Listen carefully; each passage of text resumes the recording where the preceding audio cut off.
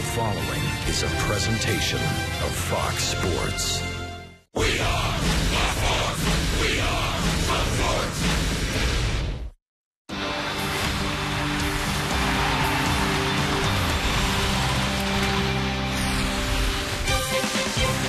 It is an absolutely gorgeous day in Charlotte County, Florida. The sun is out, clear skies, and just cool enough to be comfortable as the Tampa Bay Rays play host to the Philadelphia Phillies.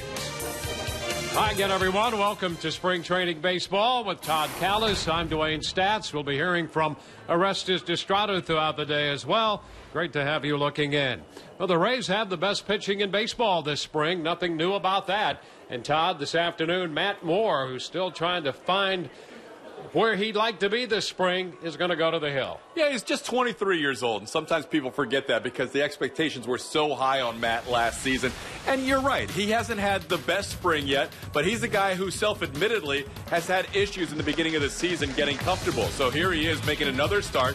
Today we're going to see Matt extend to about 75 pitches, looking for that velocity somewhere in the mid-90s, where we're normally used to seeing Matt during the course of the regular season. In our last telecast, you saw he allowed a 3-run home run in that game in the 4th inning. But other than that, he was very good, especially early in the game. A changeup that he left up ended up being a 3-run homer. After Matt Moore, we're going to see a couple of guys in Joel Peralta and Kyle Farnsworth, who will be on the big league team.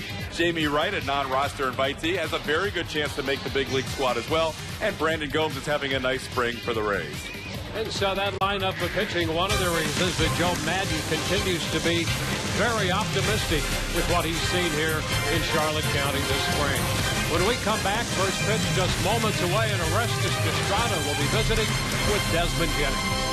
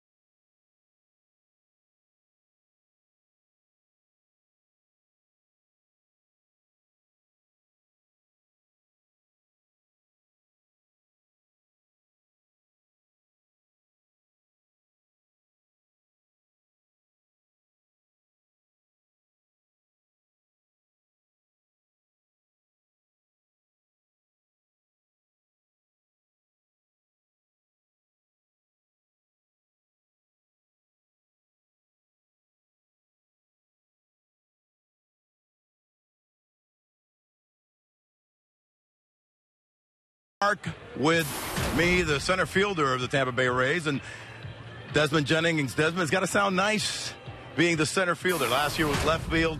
What significance is it going back to a familiar place for you in center field? I mean, it's nice. It's nice to be back out there. You know, to be back, I feel like it's back home for me. You know, I feel like it's a place where I want to be, where I want to play. So it's good. It's good for me. What about the offensively for you? Are you going to be a catalyst leading off most of the time? Obviously, running is a key part of your game. How do you feel about your stolen bases this year? And obviously run production, which is a key thing, setting the table for the likes of Zobrist and the likes of Longoria. Well, this all season, man. That's all I thought about. That's all I trained myself for is to score, man. I want to get on base. You know, I want to score more runs than I did last year. You know, my main goal, obviously, is to get on base and set the tone for the game and get in scoring position for the guys to come up, you know, behind me and score some runs. Well, stay healthy and have a great year, buddy. There you go. Desmond Jennings, center fielder for the Rays. Back to you, D. All right, Orestes, thank you very much. And Desmond Jennings has done everything so far this spring that he had set out to do. We'll be talking about that throughout the afternoon, and he's going to be in that leadoff spot for Joe Madden. So that has been a step in the right direction this spring. And Todd, Joe continues to say that this is without question, the best group he's ever had in his tenure as manager of the Rays as far as spring training goes. I think Desmond Jennings is one of the better stories of this spring. The way he has approached every plate appearance with his patience is amazing. He's turned things around from last year when maybe he chased a little bit outside the zone, and Joe has a right to think this is the best group of Rays players because they have a lot of talent. They have a lot of defensive upgrades on the infield, we hope, and then we'll see if that infield could also provide some pop as well.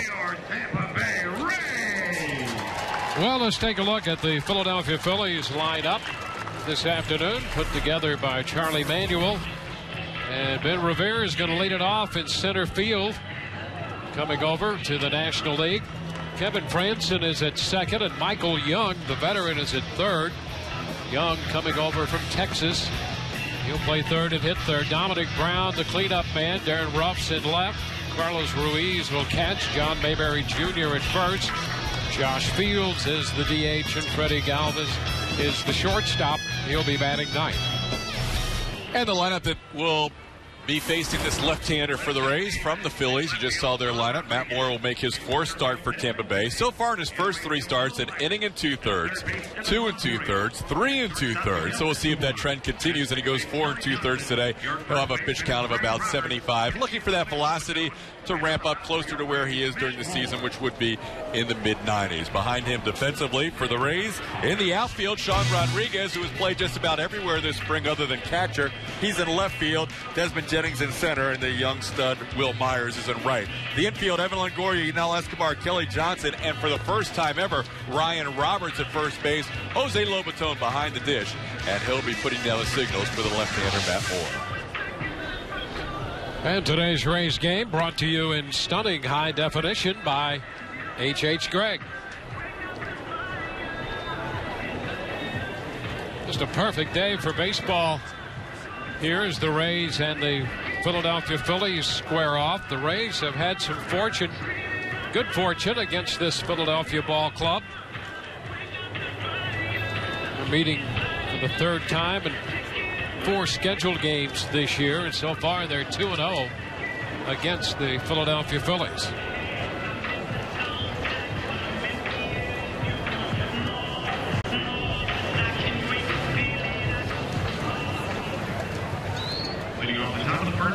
So Matt Moore all set to go to work, and Ben Revere will be the first man he faces. Revere, not much power, but great speed, and his game is to keep the ball on the ground and take advantage of that great speed. Rays saw him last in a Minnesota Twins uniform, and first pitch for Matt Moore is a strike, and that's a step in the right direction for Matt.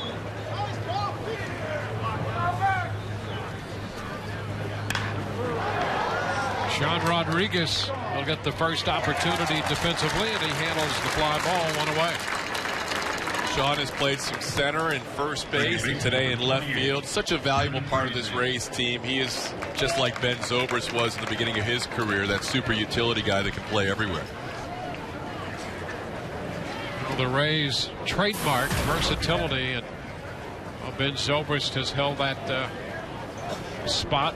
Can play all over the place and hit any place in the lineup, and now Sean Rodriguez literally playing all over the place. Kevin Franson, the hitter, that's a strike. So a couple of first pitch strikes to start this outing for Moore. Pitch disappeared. 0-2. How about that? 4 pitches, 4 strikes. When he has that fastball changeup combination working, he could be really good.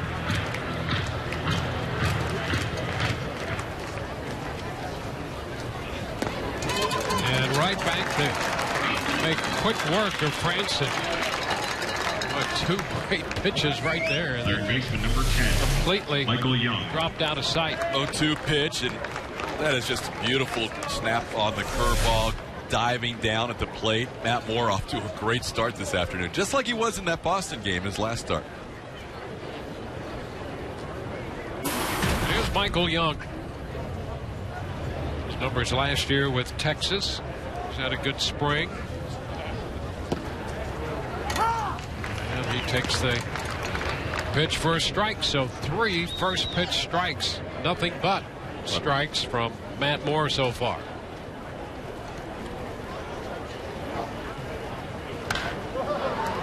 Hot shot and a 1-hopper.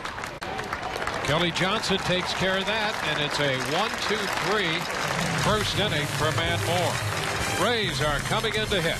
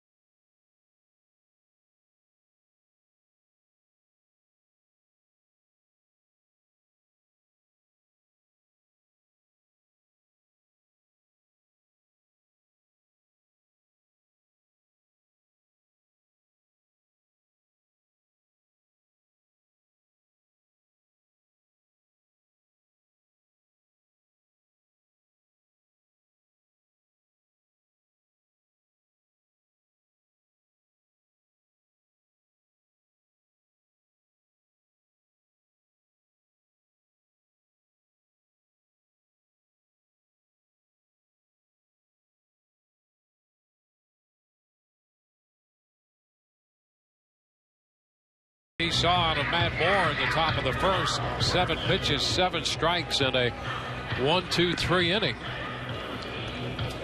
Here's the lineup put together by Madden today. Desmond Jennings, followed by Escobar and Longoria. Shelley Duncan, the cleanup man, the DH. Roberts hits 5th. It's Kelly Johnson hitting 6th in front of Sean Rodriguez. Will Myers in there in right field today, hitting 8th in front of Jose Lobaton. And the pitcher they will face this afternoon is a guy they saw in his last start. John Lannon pitched against the Rays on Saturday in Bright House Networks Field in Clearwater. And he gave up 5 runs in that outing against the Rays. Lannon getting the start today for the Philadelphia Phillies. Former Washington National left-hander who will be in the back end of the rotation this year for the Phillies after signing as a free agent this offseason. Desmond Jennings leads it off. Desmond has put together leadoff man-like numbers here this spring. This one dislodging the mask of the catcher Carlos Ruiz. See the batting average good for Jennings, but the on-base percentage is over 500. He walked a lot this spring.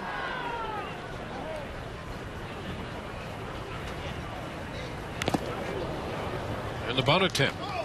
Yeah, he has been everything the Rays could hope for this spring. He loves playing center field. You heard him talk to Orestes Estrada about that. As a leadoff hitter, he's taking pitches.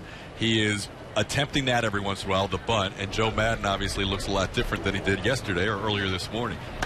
Base hit. He takes this one the other way. Jennings is aboard to lead it off. Shortstop number 11, The rest is down there in the dugout. What's going on down there? You guys talked a lot about Desmond, and as I got a chance to talk to him for a few minutes before the game, I think that he's really, really pumped up about doing what he kind of did at the end, the last 2 months of 11, which was, as TK mentioned, be more patient at the plate, go deeper into counts, go to right field. What does that create? On-base percentage. And what does that create? Hopefully 50 to 60 stolen bases, which leads to hopefully over 100 runs scored.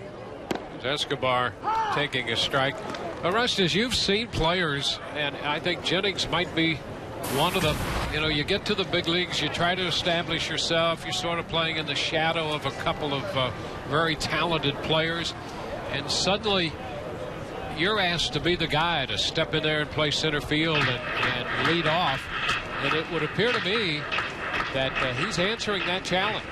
Well, the answer that he gave me to the second question about being the run scorer was very interesting, because he said, this winter I took it upon myself. So that's a ball player right there, that he went this winter and he really kind of looked at what he could possibly do and what he was going to be called on to do.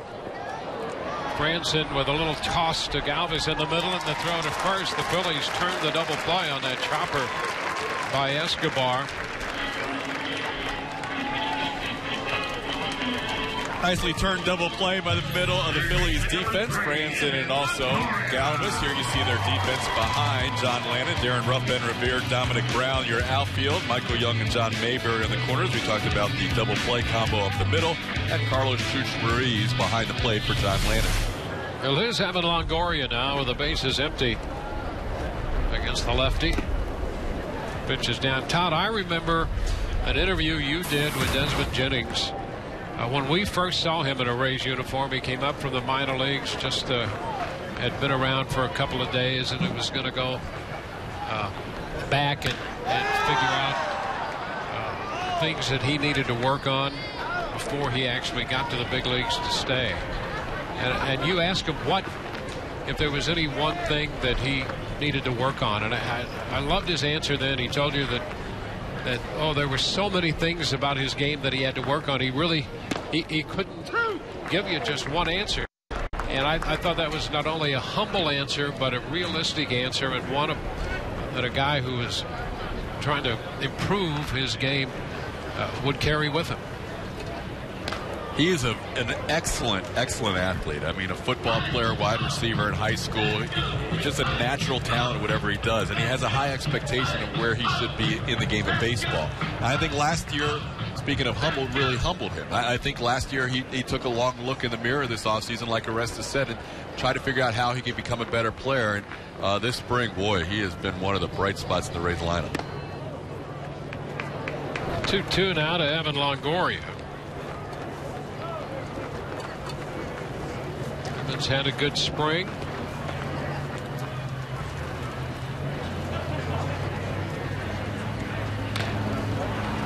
A little piece of that went foul. Well, what a difference it could make to this offense that struggled last year if Jennings could consistently get on board a spot or two in front of Longoria. Absolutely. With a healthy Evan Longoria, who missed over half the season. I mean, you could take away, the addition of Yunel Escobar and Kelly Johnson, and we could talk more about that at another point. But just those two guys alone, what Desmond can bring to the table better than last year, and what Evan can bring to the table healthier than last year, should improve this offense regardless of who else is in the lineup. And it's grabbed by Galvis, the shortstop, to retire the side. Line drive by Longoria. We're through one. No score.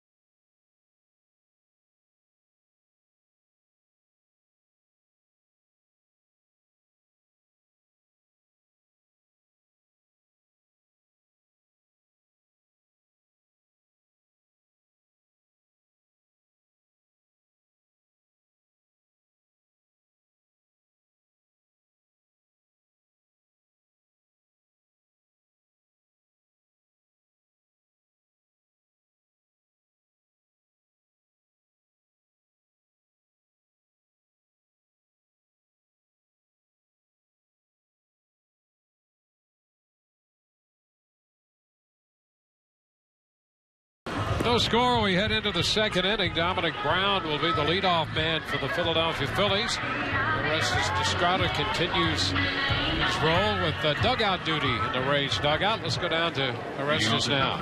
Hey, Dwayne, the beauty of spring training is that we can actually have dugout duty. And as a former player, it's nice to be in the dugout during an actual Major League spring training game. And with me is the bench coach, Davey Martinez. And Davey, spring training. I mean, just real quickly talk a little bit about it. We're We're getting to that middle towards the latter part stages of it. And what's your, thought process and what's your kind of message to the guys? Well, right now, like you said, we're in the middle of spring training, and guys should already have their legs underneath them. So they start accumulate more innings playing, more at bats, get them in there 2 or 3 days in a row, and really start working on just their overall game, get ready for the season.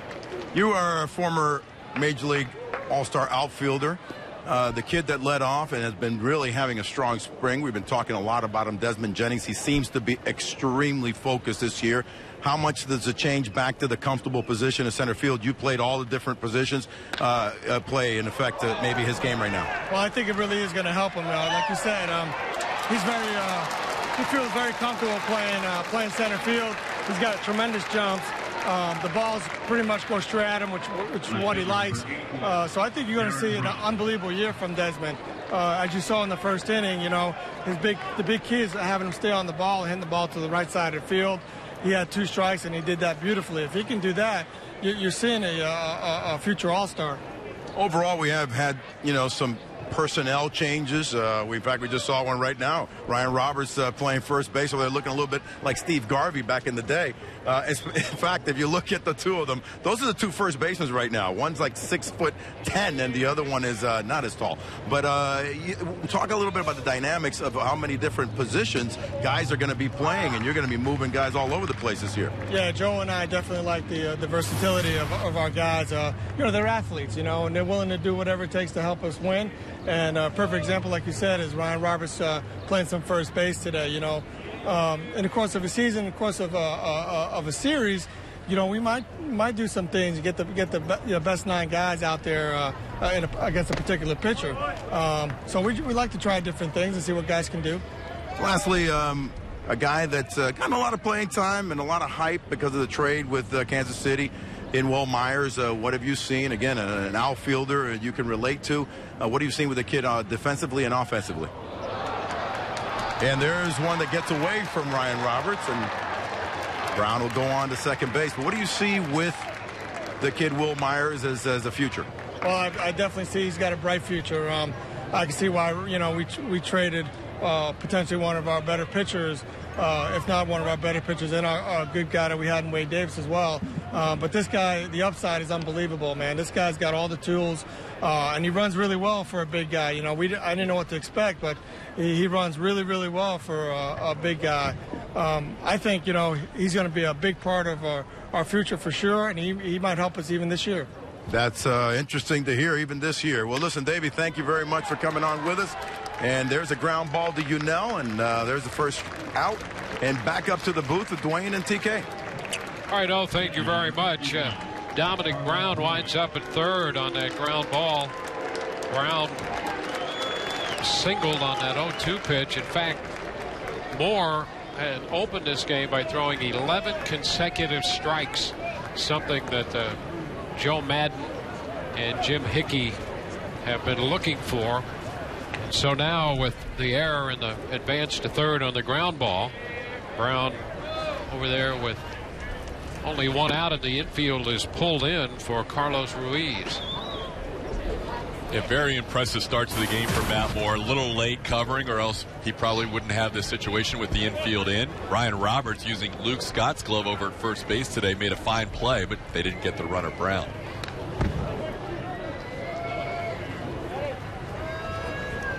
But then on that pickoff throw, it was in the dirt. And, of course, Roberts is still new over there, so that's going to be one of the areas. Tried to backhand it, just went off his glove. They haven't posted an error yet, but that's got to be an error on Moore that allowed Brown to go to second.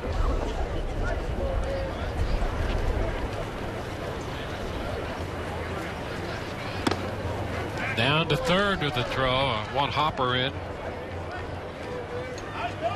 2-1 to count to Ruiz.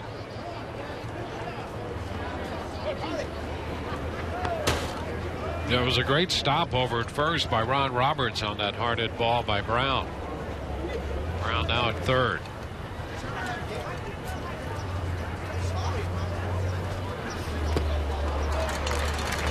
Two and two. Boy, I tell you, not only have we seen the good fastball, but well located, but change up and a curveball here in the first couple innings from Matt Moore. Really has the Phillies off balance first time around in the lineup. Now he's got Ruiz set up where he can go for the punch out either with that same pitch down low or a high fastball.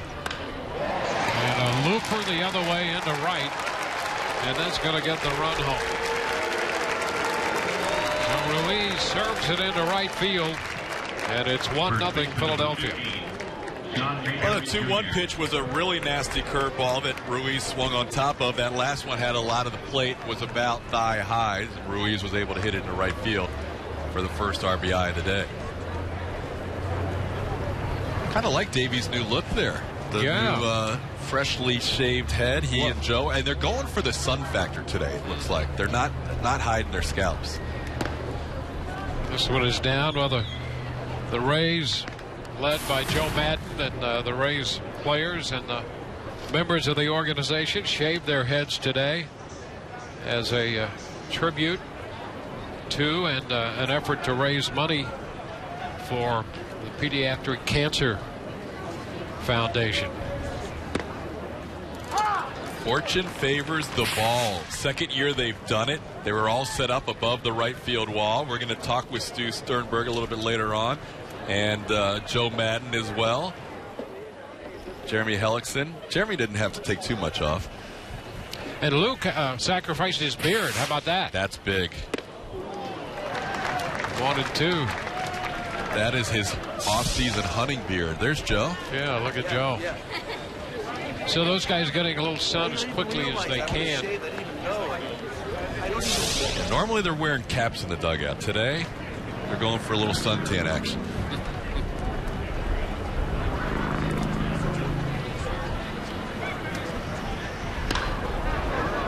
Still 1-2, and the Rays and the players and staff, not the only ones, our esteemed producer Mike Griffin got into the act.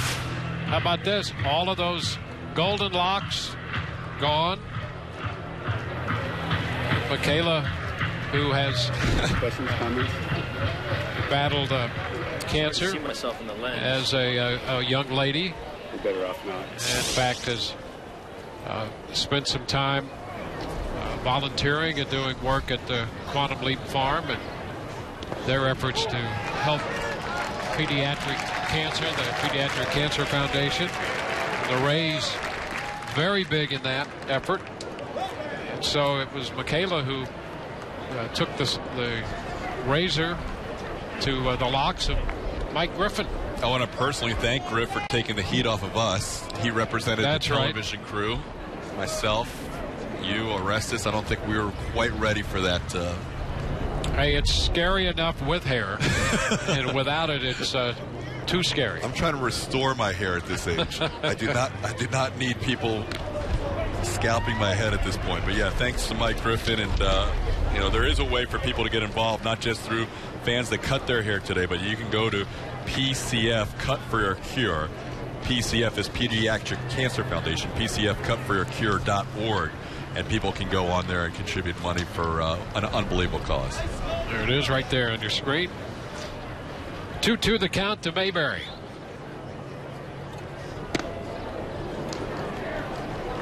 And Moore goes all the way out. Phillies have scored a run. They have a man at second with one out. Matt breezed through the first inning and came out throwing strikes here in the second.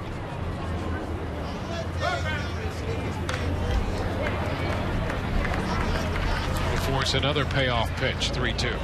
These couple of innings are kind of how things have been for Matt Moore this spring, where you saw him the first 7 pitches in the first inning, all strikes, ended up with 11 in a row.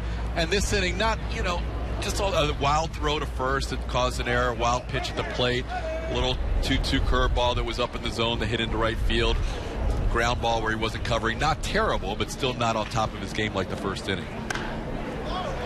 Well, he made only 7 pitches in the first inning. And here we are, 1 out into the second, and he's made 21 pitches already in this inning. There you go. There you see that. You would love to see that consistency where he's somewhere in the 10 to 15 range every inning, and that will come as the spring and season moves along. But right now, still looking for that consistency inning to inning this spring for Matt Moore.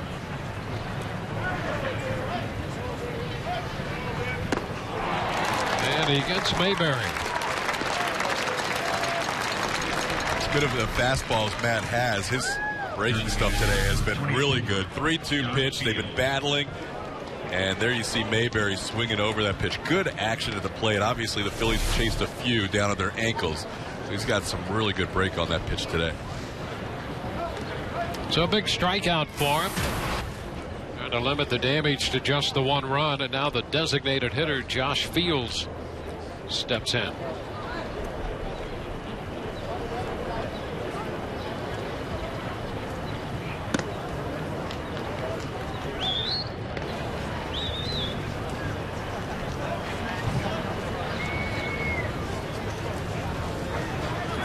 Well, Matt Moore really burst upon the scene for the Rays at a very tender age. Made a big impression in postseason play. And so a lot has been expected of him. And sometimes you forget the idea that he is as young and inexperienced as he is. I was looking that up today, Dwayne, that his age right now, at David Price's point of his career at that age, Price was still in the minor leagues in 2009. Obviously, his career has taken a big jump since then. But that's where people sometimes forget that this guy has already pitched a full major league season. He is 23 years old, and at this age, 23 and whatever number of months it is as he turns 24 in June, David Price was still in the minor leagues in 2009. Price, I see talking to our own Orestes Estrada right now. But that's an amazing thing to think about because everybody expects Matt Moore to be at a certain place when he is so young. Well, he stepped in that postseason game against Texas to open the postseason, and it was so good in that outing. It was in one of the biggest spotlights that you can be in. And all of a sudden, as promising as he had been prior to that, leading up to that, with that performance, the expectation level became enormous. And similarly to Price with what he did in 08. And then the Rays elected not to start David Price at the big league level in 09. Wanted to see him work in the minor leagues to start that season, whereas Moore was on the opening day roster and made 30-plus starts last year.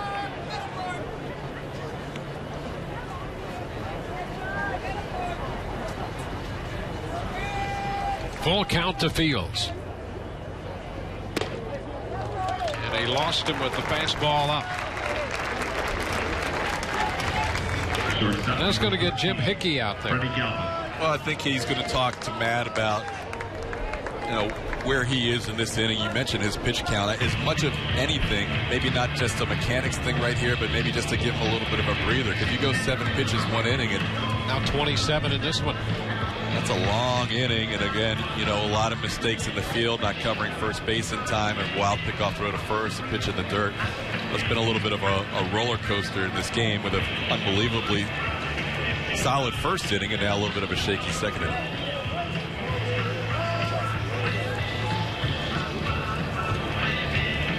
Now, so far, this outing pretty typical of the spring for Matt Moore. Rays baseball to Tropicana Field. That's the perfect place to hold your group event. Whether you're getting a group of friends together, entertaining clients and employees, Tropicana Field the place to be. Visit racebaseball.com or call 855-GROUP-TB for more information.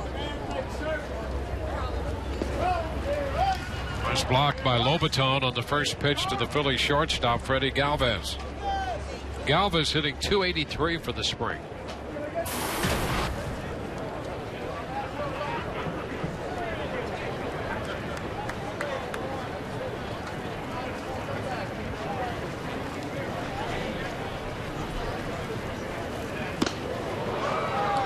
Two and boy, as sharp as he was in the first inning, the deeper the second inning gets, the more he struggles. It's a schizophrenic thing with him this spring. It's really been weird. It's almost like two different guys are out there, one inning into the next.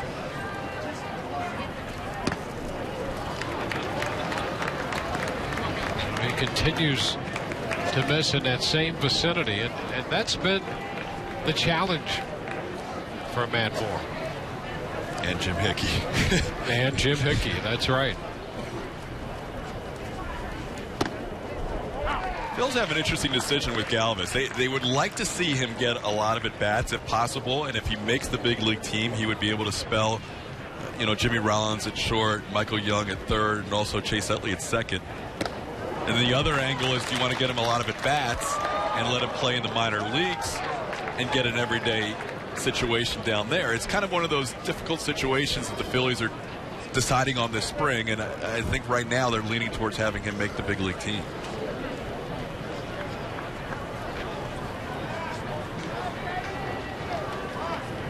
Third consecutive full count Moore has had on a hitter in this inning.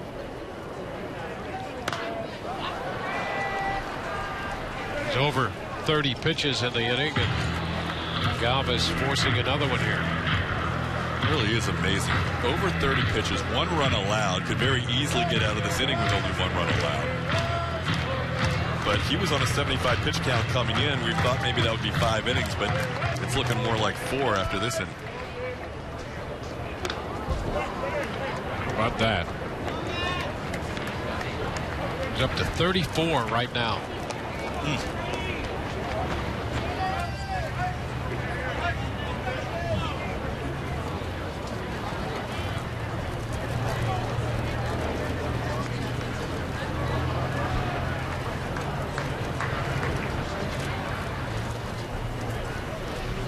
And Galvis chases one up.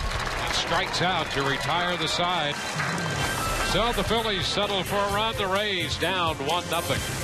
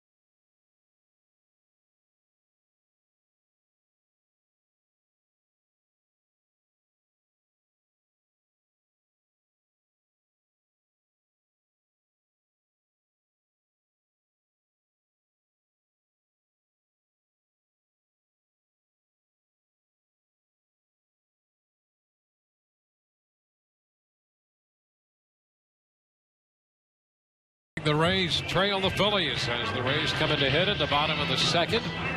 Reminder to cheer on the American League Cy Young Award winner David Price and the Rays opening day. Be part of the craziest new fan section in Tampa Bay, District K9. Specially priced $50 ticket includes a lower level seat, a District K9 t-shirt, and a K card. To purchase tickets, visit RaysBaseball.com/District K9.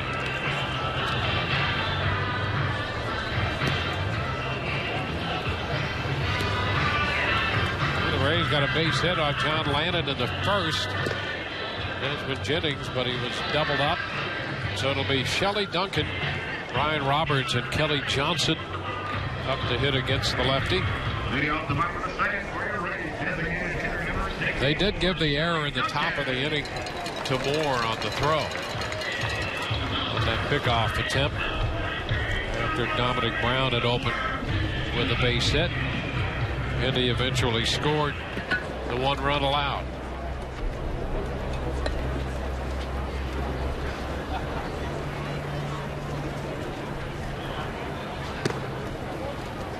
Duncan leading it off. He's had a couple of home runs this spring.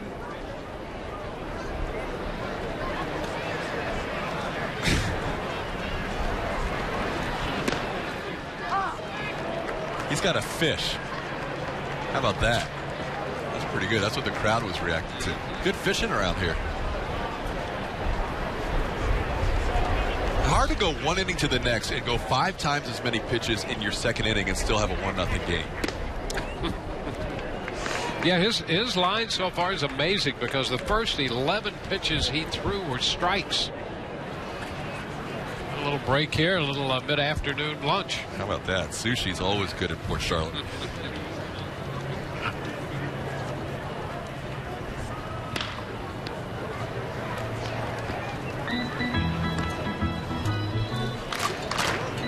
Two. You know, watching Shelley Duncan this year, you mentioned a couple of home runs. His first one came in that Dunedin game on the road against Toronto, and that was one of the first time that Joe Madden asked him to use a heavier bat. We talked about that in the last broadcast with Orestes Estrada, and since then, Shelley's like, well, after I hit that first home run, I couldn't change. A roller from Young. You know, Duncan's one of those guys because he has power, but he's a perfect matchup guy to play for a manager like Joe Madden. I thought for sure, I think coming into the spring, I wasn't sure where he was going to fit in, but I think with his right-handed bat, the Rays are very left-handed, that at some point this year, he can make an impact on this team. Yeah, I think so, and as right-handed hitters go, I know that Orestes would have a special insight into a guy like that. Yeah, I think that he could be very instrumental, especially as TK said, we've got a plethora of left-handed hitters all throughout this lineup, and obviously Joe loves to mix and match and go lefty-righty, and this is a guy that can play first base. Again, when you're talking about versatility and duality of positions, and play left field and play it pretty well. So there's a foul ball by Roberts. I think, guys, that I like him a lot when you're looking at who's available as a guy that's been through the war. Remember, he was with the Yankees back in '09 and played a little bit towards the tail end of that World Series year for them. And he's been in the American League now for the last few years, and he knows the spot duty play. He knows when to come in, come out, and I like him a heck of a lot. Well, I think the Rays, not only have they been so pleased with their pitching and their defense here this spring, Roberts out on strikes, but I think they're a much better team when it comes to positional and player depth. And guys like Duncan, one of the reasons. Fontenot's another guy who would fit that role. Guys who've been around, who do a lot of things right, and who, if you spot them correctly, as Joe Madden has such a great ability to do, they can really help. And here's Kelly Johnson. Johnson's a guy coming over. You figure you see him a lot at second base, but you know he's played shortstop. He can play third. He can play second. He's been over at first under the tutelage of Tom Foley, and he's played the outfield. And he's a left-handed bat with some pop. 2-1 the count. It's almost a prerequisite here. If you're going to wear the Rays colors, you've got to be able to play a lot of positions and maybe hit anywhere in the lineup. Well, if you think about last year, there were times when, the Rays had injuries and they were finding guys from other organizations, whether it be, a Ben Francisco or Drew Sutton who was picked up, or even Hideki Matsui. This year, the depth is within the organization. You mentioned a Fontenot, a Bien Figueroa opens some eyes. You've got, Beckham and Hak-Ju Lee at shortstop. Shelley Duncan. Will Myers is more than likely not going to make the team. You've got guys who this year you don't have to go out and search for replacements if you have injuries. Johnson, second strikeout of the inning for Landon. The Rays are up and down 1-2-3, and we're headed toward inning number 3 with the score of the Phillies 1 and the Rays nothing.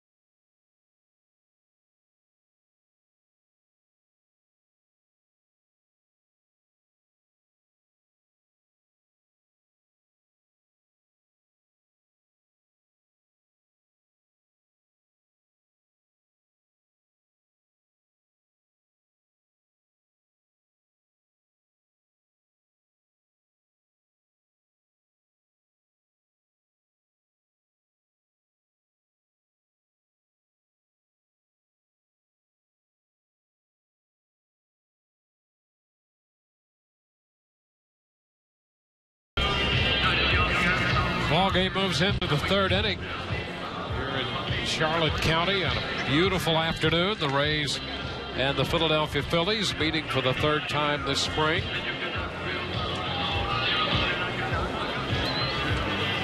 And Matt Moore, who had a very quick and efficient first inning, making just 7 pitches and picking up a strikeout, found himself making 35 pitches in the second and allowed just the 1 run. So he'll start fresh here in the third with the top of the batting order, Ben Revere. Revere hit a fly ball to left his first time. It's something that he would prefer not to do, is hit the ball into the air.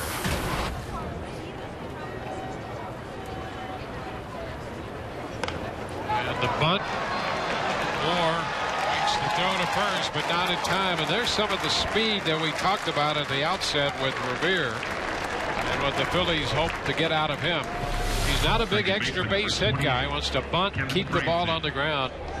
And you can see a nice bunt right there. And with his speed, by the time Moore could scramble off the mound and make a play, there really wasn't much of a play to be made at first.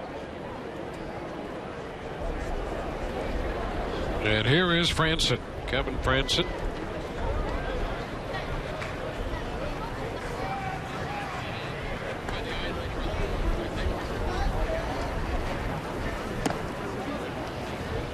Pitch is down.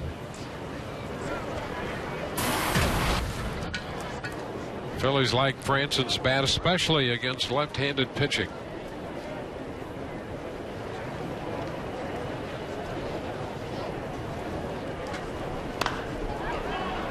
He pops up the breaking ball. He's going to carry out a play. 1-1.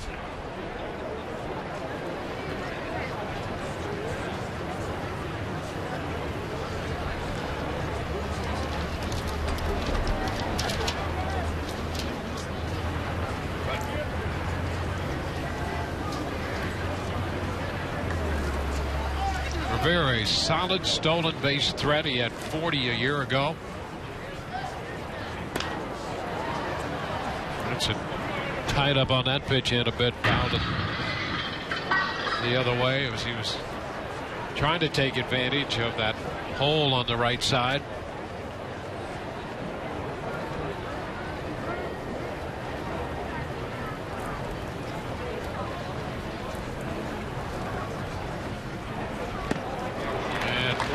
Stays right in there and gets him, strikes him out for the second straight time. Take a look at that pitch. He got ahead and worked him down and in. It's a nice bite right there. It's the 4th strikeout posted by Matt Moore. And here's Michael Young.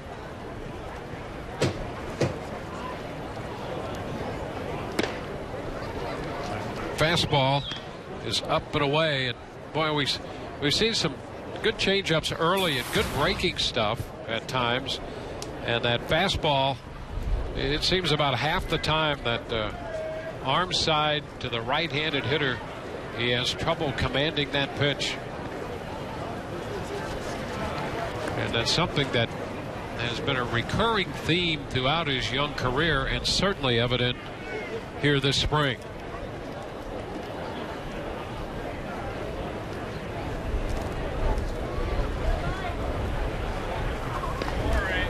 An eye on Revere.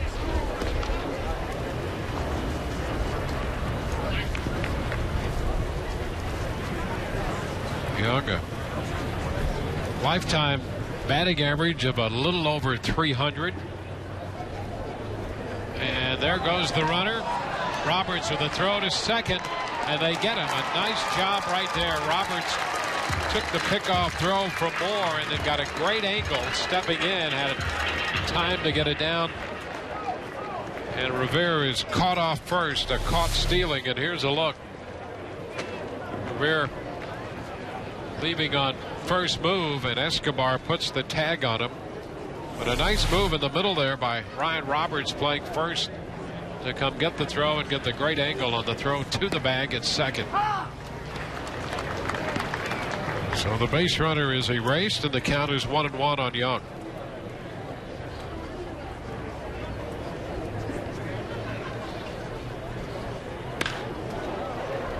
Escobar from shortstop makes the throw, and then takes care of the Phillies. Home half of inning 3 coming. 1-0 Philadelphia.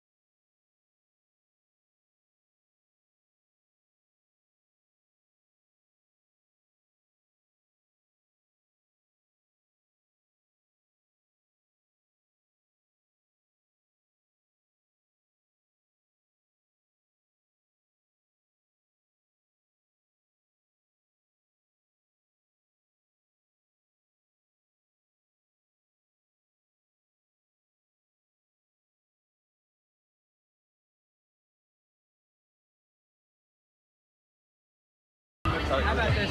You could say We are back here with the Phillies and the Rays. Stu and I were just talking in between innings. Stu Sternberg here, the principal owner of the Tampa Bay Rays. We're on that TV camera right there in the dugout. You like that? New look for you today. fortune does favor the baldish as well as the bald.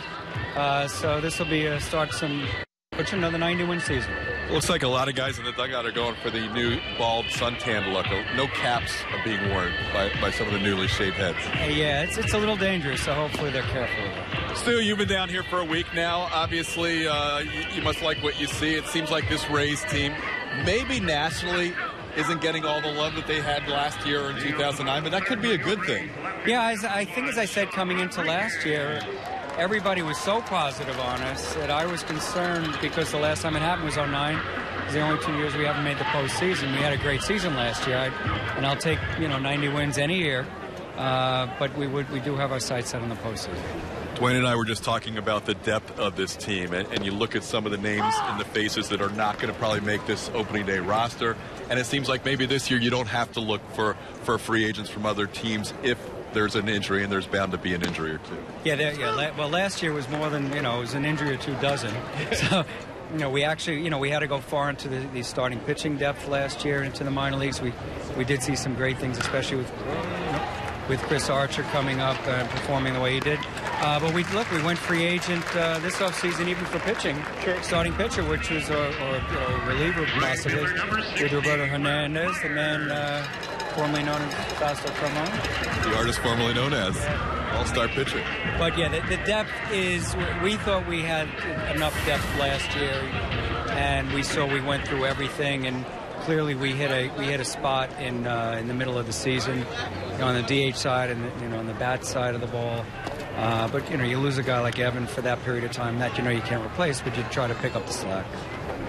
Sean Rodriguez grounds out to start the inning. You are a great seer of the future, I think. You were talking about Dan Johnson being a part of that game 162 a couple of years ago, and of course we know what happened in the 9th inning. You were the one that originally thought about bringing that wall down for Carl Crawford, and it ends up being perfectly placed for Evan Longoria's home run. If you could see into the future with a guy at the plate, when do you see Will Myers in a Rays uniform at Tropicana Field? Well, first, the stop clock theory. I am right, twice a day. Yeah, the funny thing about the wall was so Carl would make a catch as opposed to somebody hitting it over. It still worked out. Yes, it did. It was a harder thing to say as opposed to I feel pretty certain that he's going to help us win some important games this year, and September would be a great time to help us get to the pennant drive, but I would expect we would see him before that. I like that. He's certainly impressed everybody down here with his attitude, and 2-2 pitches away. It's 3-2. When you first saw him, what were your thoughts just watching him as a baseball fan? Well, the first we saw a lot of a video on him before we traded for him, and then a ton of video after. He got much more interesting. But seeing him in person and chatting with him, first of all, just the fact that he doesn't wear batting gloves is always going to be there. Sounded good right there, but the sound it does sound. The thing I think when you say what about seeing him is really the sound that comes off the bat. Absolutely. I don't know why that happens exactly, but it sounds different.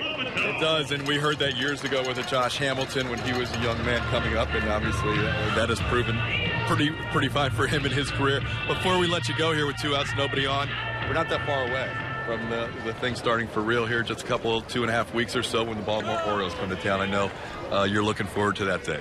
Oh, yeah, very much. This is a long spring training with the World Baseball Classic, and the season's starting a little later. So, the guys are getting at it. It'll be great to get a couple of our key players back, Ben and Fernando Rodney, who's been just lights out, which is nice to see. I think he's got 5 appearances so far, a whole bunch of saves, and hitting the radar gun pretty good there. Ben's been done a good job for Team USA, and we're excited. We really are. We love what we do here. We'll see what roster moves will need to be made and what we bring up, but I know we're going to hit the ground running. And, in a classic Rays sense, we feel incredibly good about the pitching, starting pitching especially. We'd like to see if the bullpen could do anything close to what it did last year. We know we'll be in great shape. And the addition at shortstop for us this year is really not to be undersold, because our defense last year was embarrassing, to use a word. And not the fault of the guys out there, people out of position quite often, and it was just too much. And we're looking forward to have Desmond see how he can do in center for a full season. I know, and speaking to him about, he's pretty excited about seeing the ball come straight off the bat, and I think we're in for a fun year with him out there. But the defense, clearly is going to be a strength for us again, along with the pitching. And here we are in year 6, hopefully, of another run this year. It's an amazing run when you consider what this team is dealing with compared to others in the division. I think what we were chatting about in the offseason a little bit is that there are only 3 teams that have been over 500 since 2008. It's incredible to think about it like that. And the number of 91 seasons we've had. Just they've been able to regenerate this thing in 2011 again when everybody counted us out. We know we've got some incredibly stiff competition this year. Clearly the Orioles, doing what they did last year. The Blue Jays, who did 4 times as much as any team in baseball this offseason. And then the Yankees and Red Sox will be in the mix as well. Yeah, and as intriguing an AL East as we have seen since the Rays have been a franchise in '98. You mentioned the 500 record. The 90 wins or more, 3 out of the last 5 years. Only the team in the other dugout, the Phillies and the New York Yankees, can make that claim along with the Rays. Stu, thank you for joining us. We'll see you. It's a great season, everybody. We'll see you very soon for opening day. Rays trail 1-0 as we head to the 4th inning. Dwayne Stats and Orestes Machado when we come back.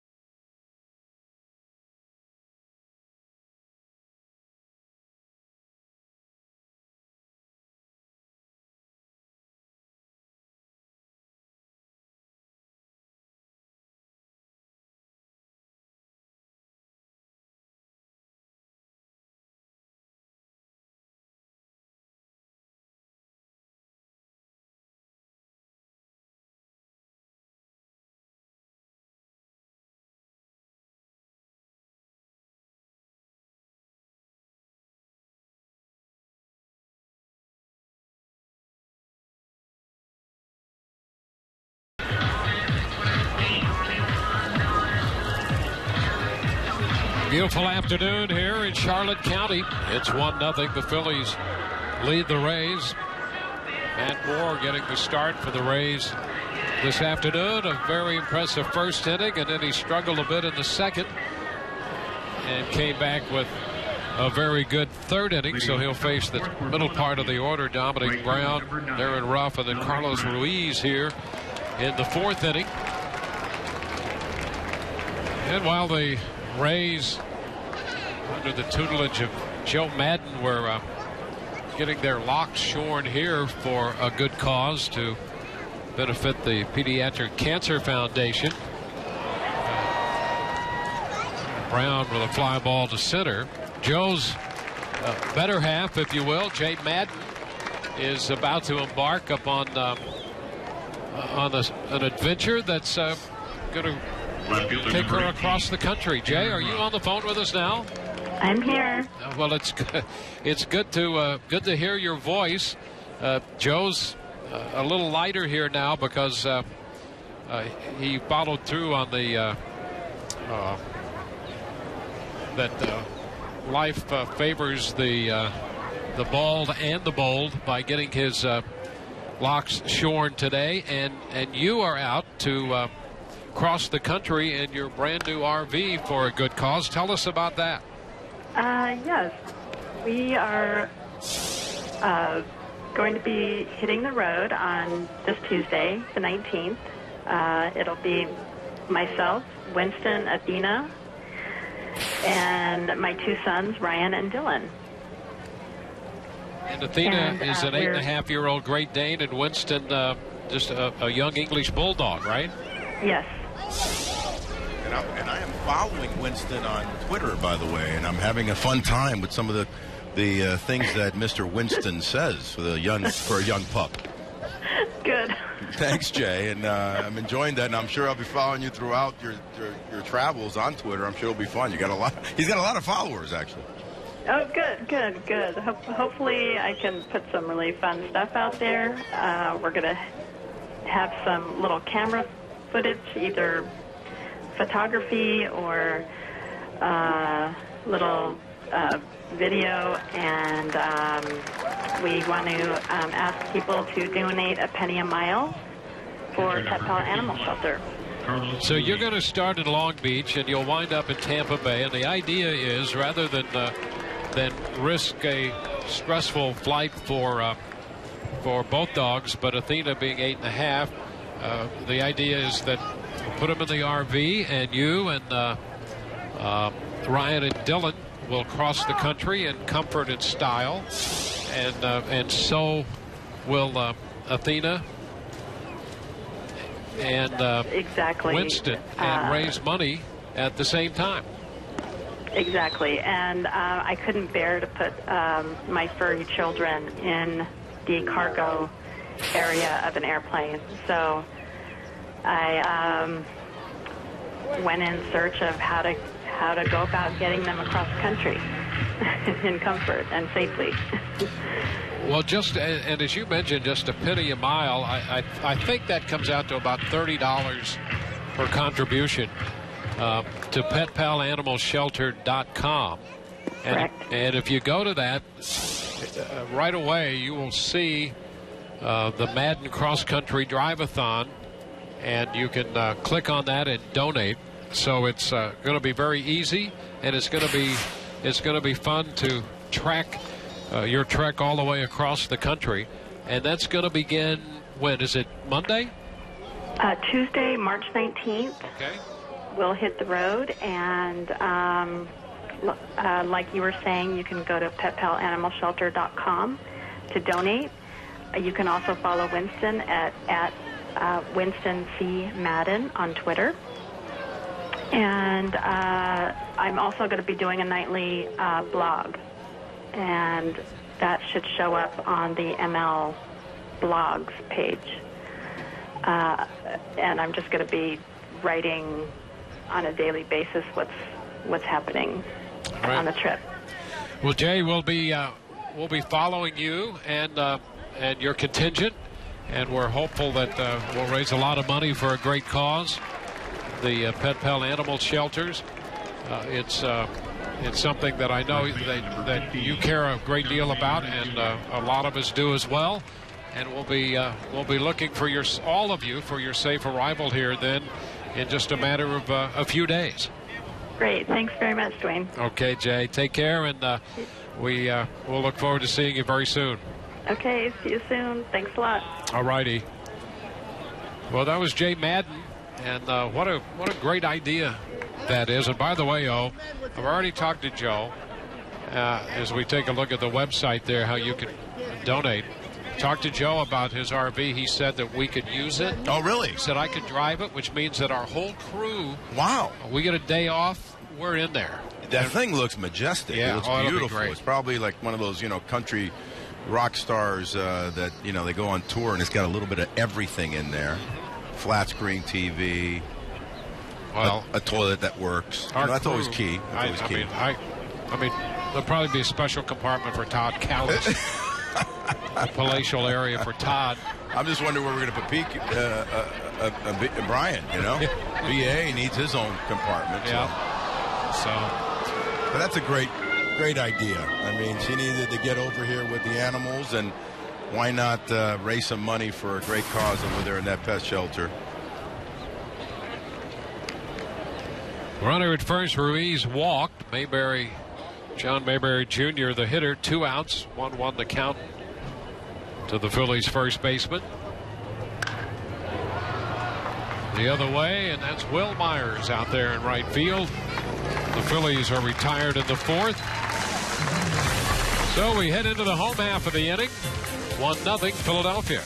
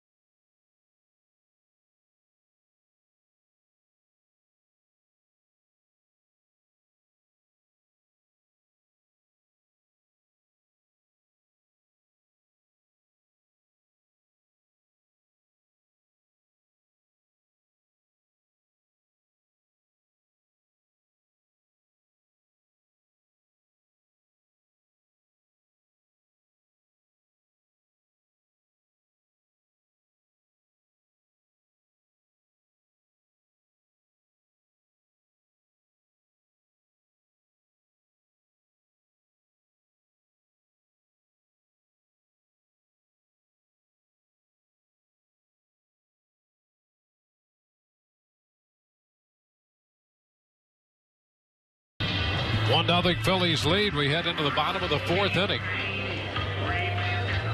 Phillies scored a run in the 2nd inning. The Rays will have Escobar, Longoria, and Duncan due up here. And those haircuts continue out there, don't they? They do.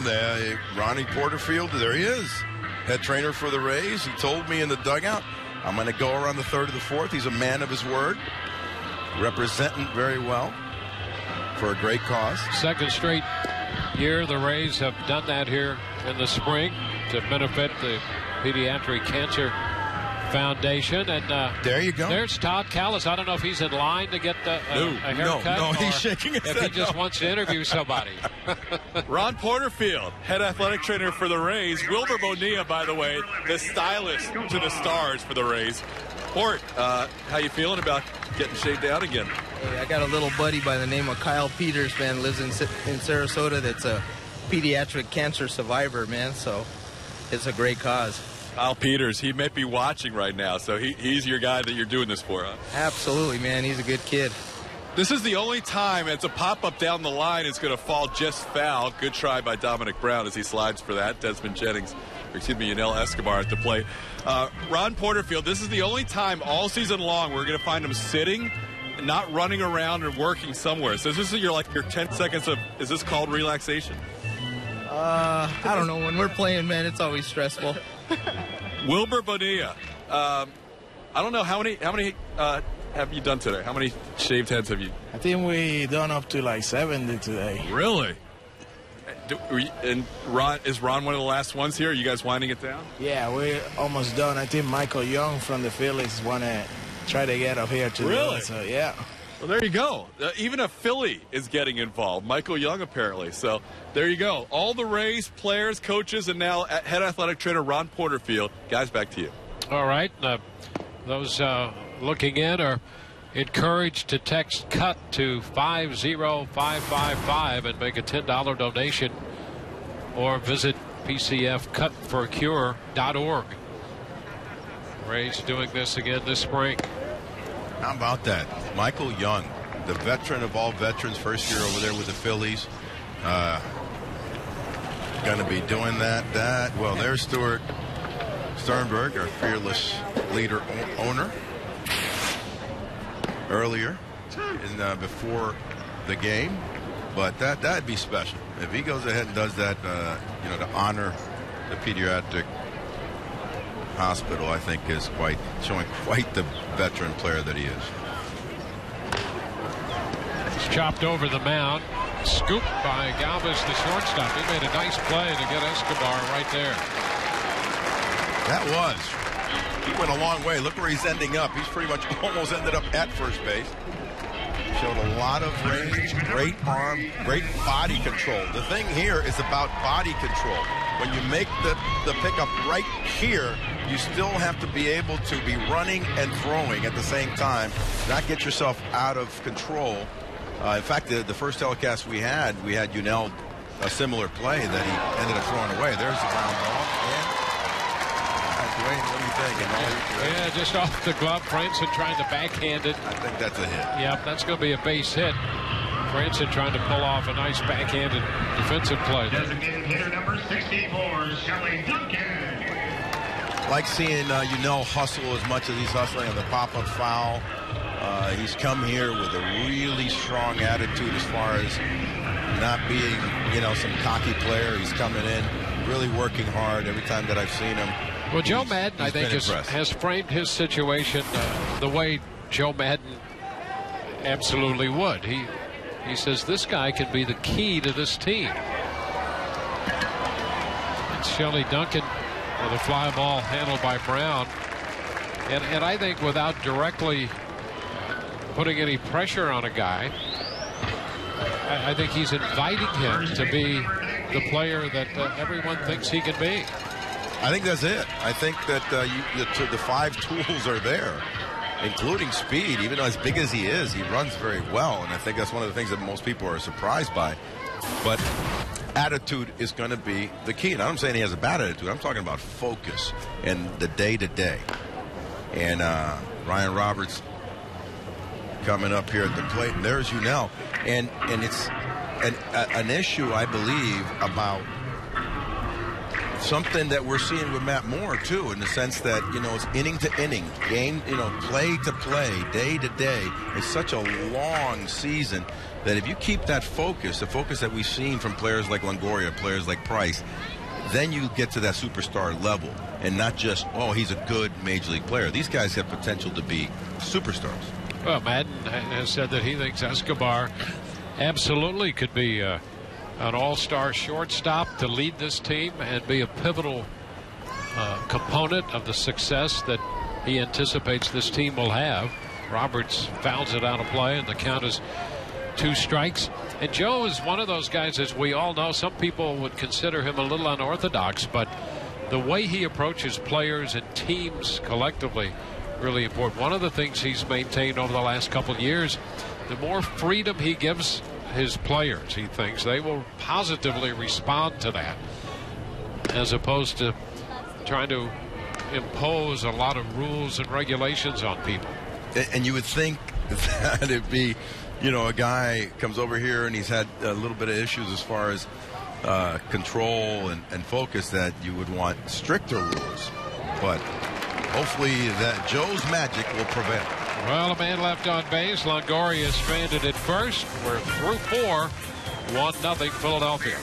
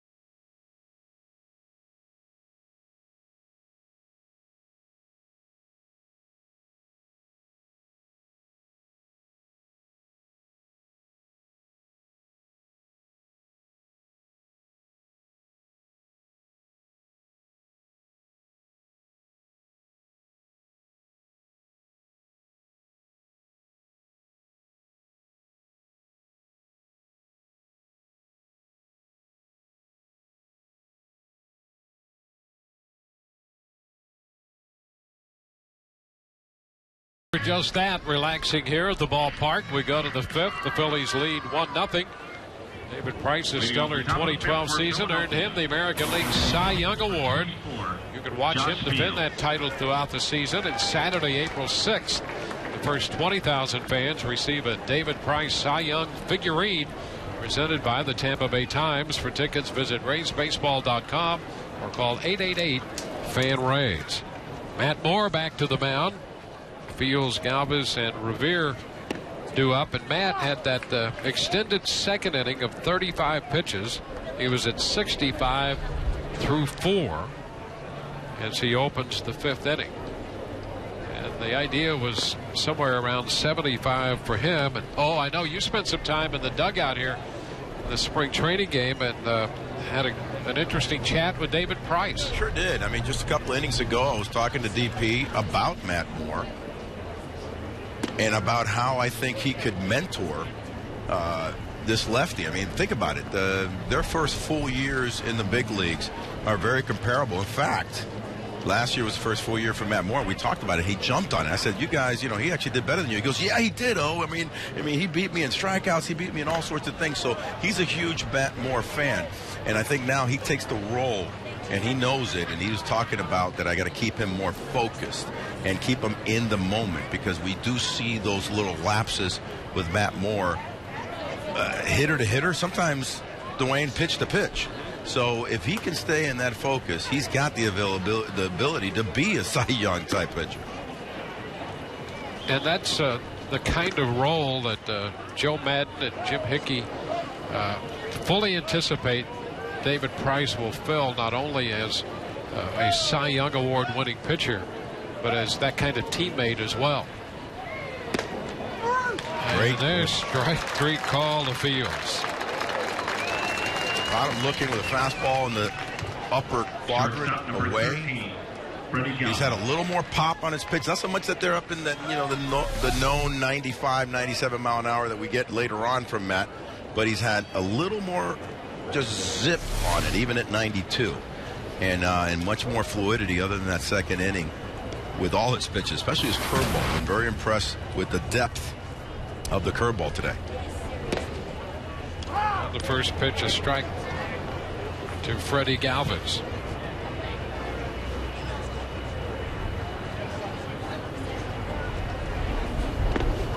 If you look at 08, which was Price's first full year, he was 22, turned 23 that year coming out of Vanderbilt. He was 10-7 with a 4.42 ERA, compared to Mr. Moore, 11-11 with a 3.8 ERA. The league hit 238 off of Moore, 241 off of David Price. So you extrapolate that out, and David Price now is the premier lefty in the major league. So a lot of growth still to be had with Matt, but this, potential is there. And to have a guy like David Price to be able to help him in that rotation. There's always a friendly competition, but there's support that goes with it. And I thought a couple of weeks ago, James Shields paid Price a big compliment when there was a statement coming out of the Kansas City camp about David Price and about the idea that the Rays had traded away Shields, who had been in one way or another a leader of this rotation, certainly in innings pitched. And Shields said that he said he didn't worry about the Rays and where they were going to go now. He said maybe if the trade had been a year or two ago, it would have made a big difference. But he had full confidence that David Price could step in and fill that role. Great breaking pitch again by Matt Moore. Really liking this outing. That's a great compliment by Jamie Shields.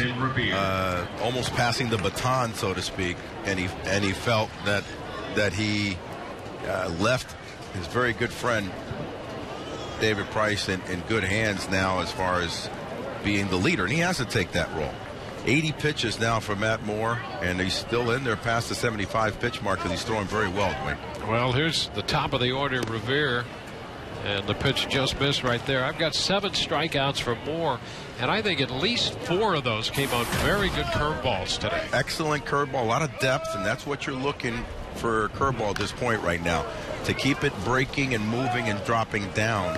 As a hitter, you're looking for the hanger. You're looking for the curveball that you can react to. And the moment that you see it, okay, curveball, your mind kind of looks to try to keep it up. But the more that it drops and dives down hard, the more difficult it is to hit that pitch. And again, David Price, man, I think is going to be a catalyst. And while we were talking, he was supporting Matt. Matt got in a little bit of trouble. It was that second inning. And up comes Alex Cobb to talk about that inning with David about Matt. So you see already the dichotomy that's now coming for the next age of great pitchers. You know, before it was Wade Davis, Jamie Shields, David Price. Now you're seeing Cobb, Moore, Hellickson. It's the new guard. And there's Neiman next to him. They've got a beautiful dynamic. And I'm assuming that's Jim Hickey and how he runs that roster of pitchers of support. You know, and that's a good point, because I think Hickey is a guy who, in many cases, like the Rays, is underappreciated, doesn't get the national acclaim. When you think about his career, not only with the Rays, but, you know, over in Houston, he had some big name pitchers there, but he also had some pitchers that he had to bring along, and then a stable of talented but young pitchers here in what he's done with them. So he really has been effective in any number of circumstances with all kinds of different pitchers.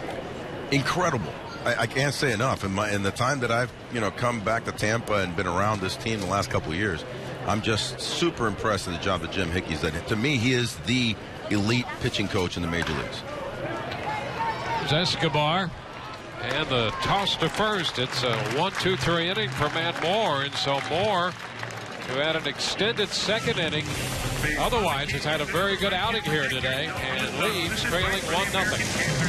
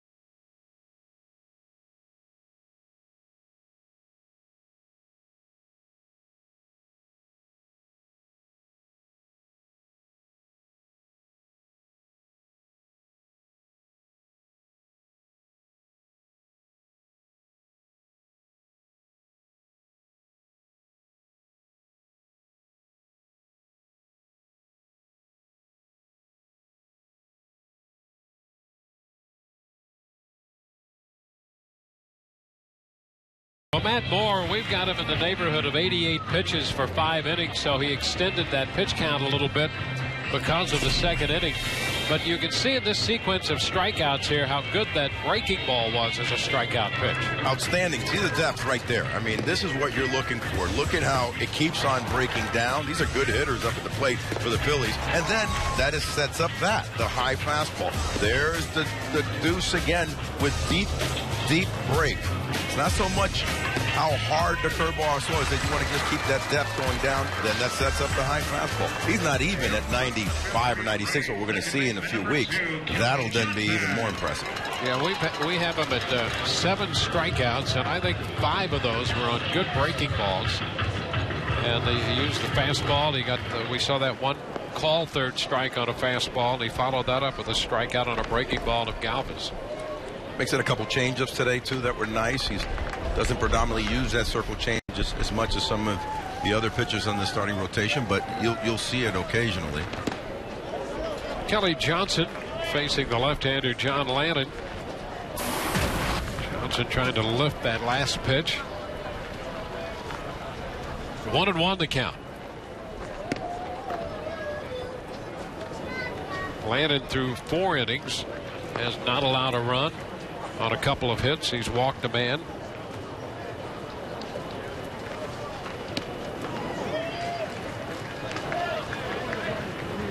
Landed in as the number 5 starter for the Phillies after a run with Washington. Spent a good amount of time at the AAA level last year. Franson takes care of Johnson. 1 away. You can subscribe to MLB.TV Premium right now and watch over 150 select spring training games live, plus every regular season game live or on demand on over 250 mobile and connected devices. Visit RaysBaseball.com for details.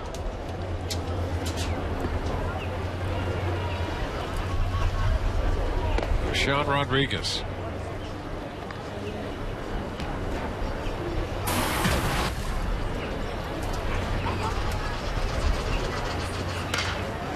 Breaks his bat, hits a fly ball to Revere. Phillies center fielder takes care of it. So that's 2 quick outs. Lannon's had a clean outing for the Phillies.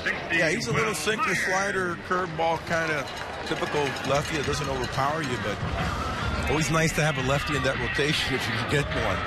And Charlie Manuel's trying to see if Lannon lands in that 5-hole. Here's Will Myers. And he takes the pitch for a ball. Myers, his first hit of the spring was a double to right center field. And yesterday against the Orioles, he had an at-bat where he got down in the count 0-2 on 2 very good pitches. And then on that 0-2 pitch, ripped one toward the left field corner. Gives you the scope. I mean, he's not going to be a guy who's strictly going to pull the ball. I mean, he's going to hit the ball all over the place and with some pop. Right now behind at the count 1-2. And as a hitter, he's not unlike the position Chris Archer finds himself in as a pitcher. 2 talented young men. You figure could be in the big leagues and could contribute, but most likely with Myers, there's a breaking ball and a pretty good one back door.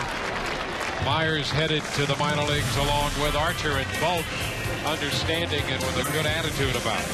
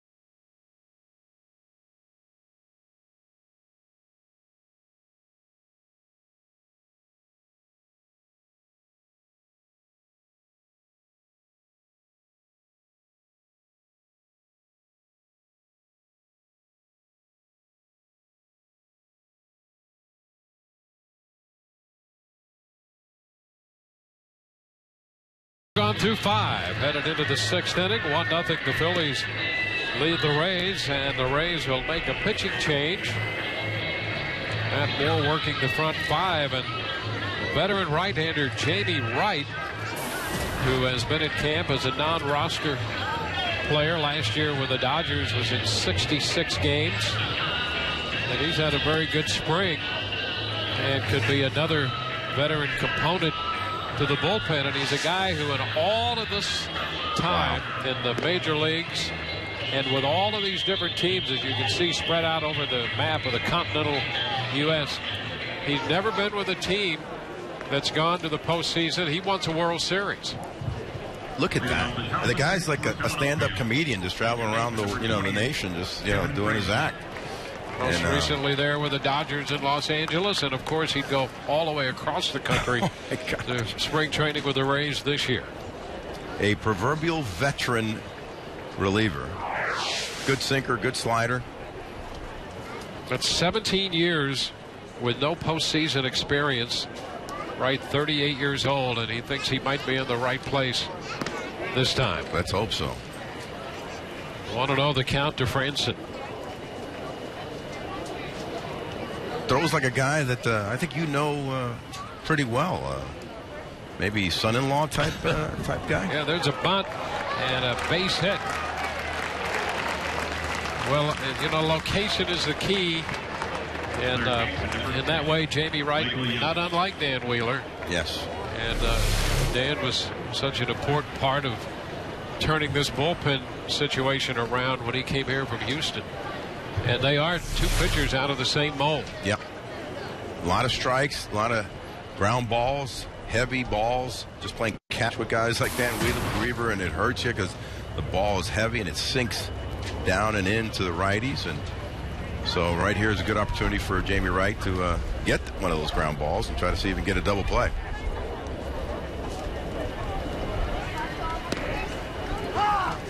The pitch to Young is a strike. You know, Wright was hit on the right arm about, I think, 3 days ago here. Little line drive, but that doesn't stop an 18-year veteran. Oh, no.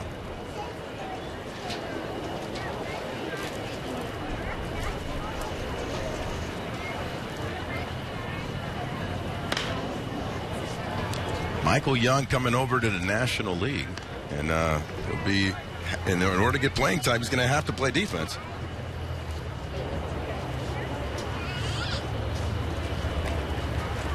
So 2 strikes to Young as Jamie Wright works to him. Wright in relief of Matt Moore, and Todd Callis is standing by with Matt right now. Thank you, Dwayne. We're just talking about some of the pitches Matt threw today. We'll start with the curveball. That seemed to be really working well for you, huh, Matt? Yeah, it was definitely there when I needed it, especially in those counts where you're kind of looking for a swing and miss, 1-2, 0-2. You know, those pitches were, especially the breaking ball, were a little bit better today. What'd you think overall of your appearance? Obviously, that second inning got away from you a little bit, but overall, were you pretty pleased? Yeah, I mean, the second inning was, you know, it was pretty uncomfortable to have that, especially after a quick first inning. And but you know, third, fourth, and fifth felt good, and it's nice to have one like this. Nice double play turn right there by Kelly Johnson. Is that the one thing you are looking to work on as you get ready for the regular season? Is that inning-to-inning consistency?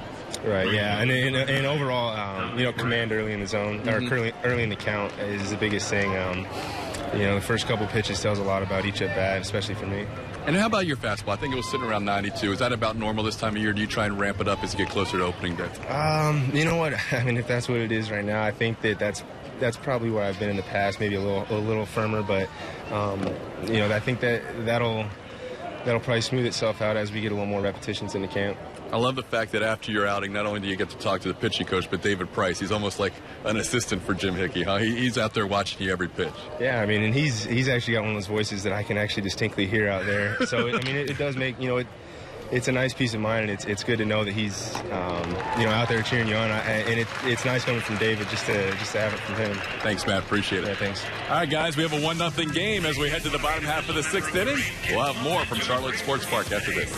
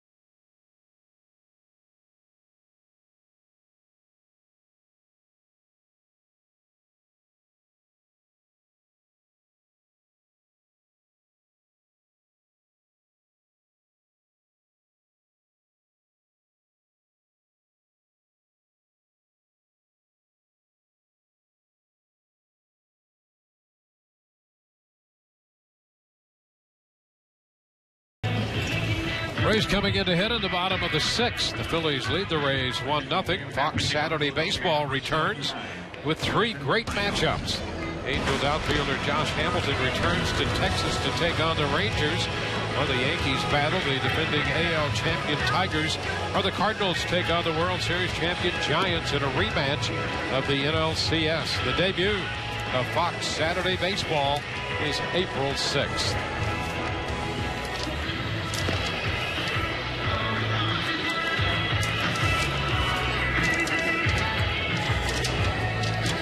The Rays have been held to just 2 hits. They've drawn a walk in 5 innings against John Lannon, the left-hander. And Lannon will depart. We'll get a new pitcher. It's right-hander Justin DeFreitas coming on. 5 innings for Lannon, 2 hits, no runs, a walk, 4 strikeouts, and the Rays look at the right-hander. There's the kid, DeFreitas. You see right there, 13 games last season. Not a whole lot to go by, but at least he held his appointments to 179. Right-hander, big, tall guy, throws hard. And hopefully now we can get a little offense going. We got Lannon out of the way, so maybe what a nice little job Lannon did, only allowing 2 hits in those 5 complete innings. 6, excuse me. No, that would be 5, actually. The bottom of the 6. And Jose Lobaton leads it off for the Rays against the right-hander. Lobaton walked his first time.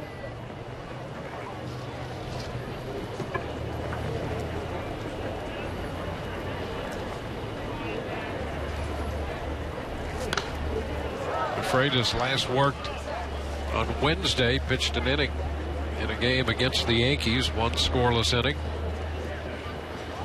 The Rays see him for the first time this spring. Dwayne, is it me or the Phillies got old kind of really quick all of a sudden over the last couple of years? You know, it's interesting because they've been hit by age and by injury, and those 2 things seem to go together. Yes, they do. The older you get, the more difficult it is to stay healthy as a team. And I think the Yankees have found that. Yes. It's Charlie Manuel, you know, is there a manager in the history of the Phillies, a long franchise, had more success than Charlie Manuel? I don't think there is. No, and he just stated yesterday that he doesn't plan to go anywhere. The big country guy, who I love, I've known him for many, many years, is saying, I'm staying put. I'm enjoying what I'm doing the way that he talks, so I ain't going anywhere.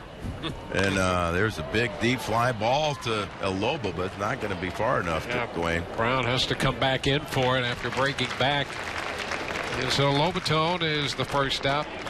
Yeah, when you look at the run that Charlie Manuel has had there, and I think Charlie's, 69 years old now, and still going strong. It really has been. Look at it right there, 727 and 569, a 561 clip. As TK mentioned earlier, the Yankees, the Rays, and the Phils, the only teams to win 90-plus games 3 out of the last 4 years. So they've been in the hunt. Well, they got a World Series. We know that very well in 08. Well, Charlie's had 5 division titles, 2 pennants, and a World Series. Pretty nice good run. But they're challenged now. You're right. I mean, they got older. Chase Utley has had perennial issues with his knee, with his hip. You had the Achilles that they had to deal with last year with the big boy. Ryan Howard seems to be back pretty strong off of that. Pitching injuries. It's just been a lot of different things. Yeah, there's a question about Halladay over there. Yes. You know, he says, hey, I'm fine, and that's what you would expect to hear out of such a great pitcher and great competitor. He struggled last year with physical issues, but the people who follow the Phillies over there said, hey, he said he was fine last year too. So we'll see. 2-2 now, the count to Jennings.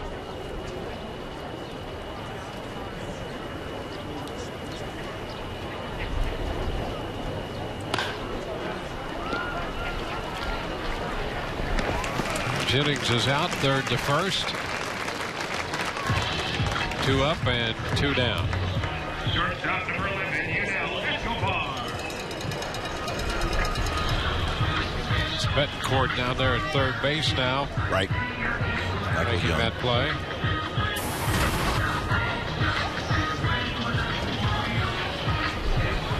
Talk about a versatile player. Wilson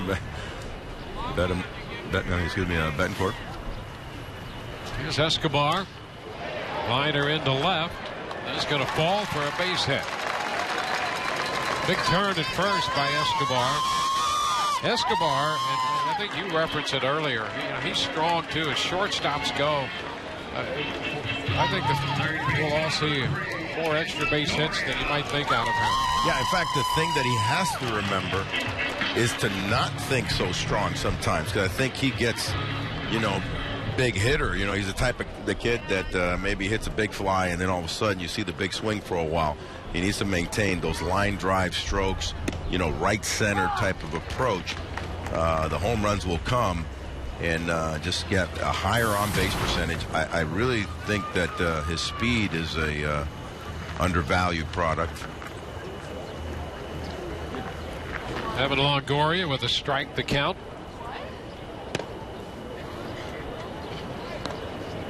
Evan had a base hit in the fourth inning. He's had a very good spring, and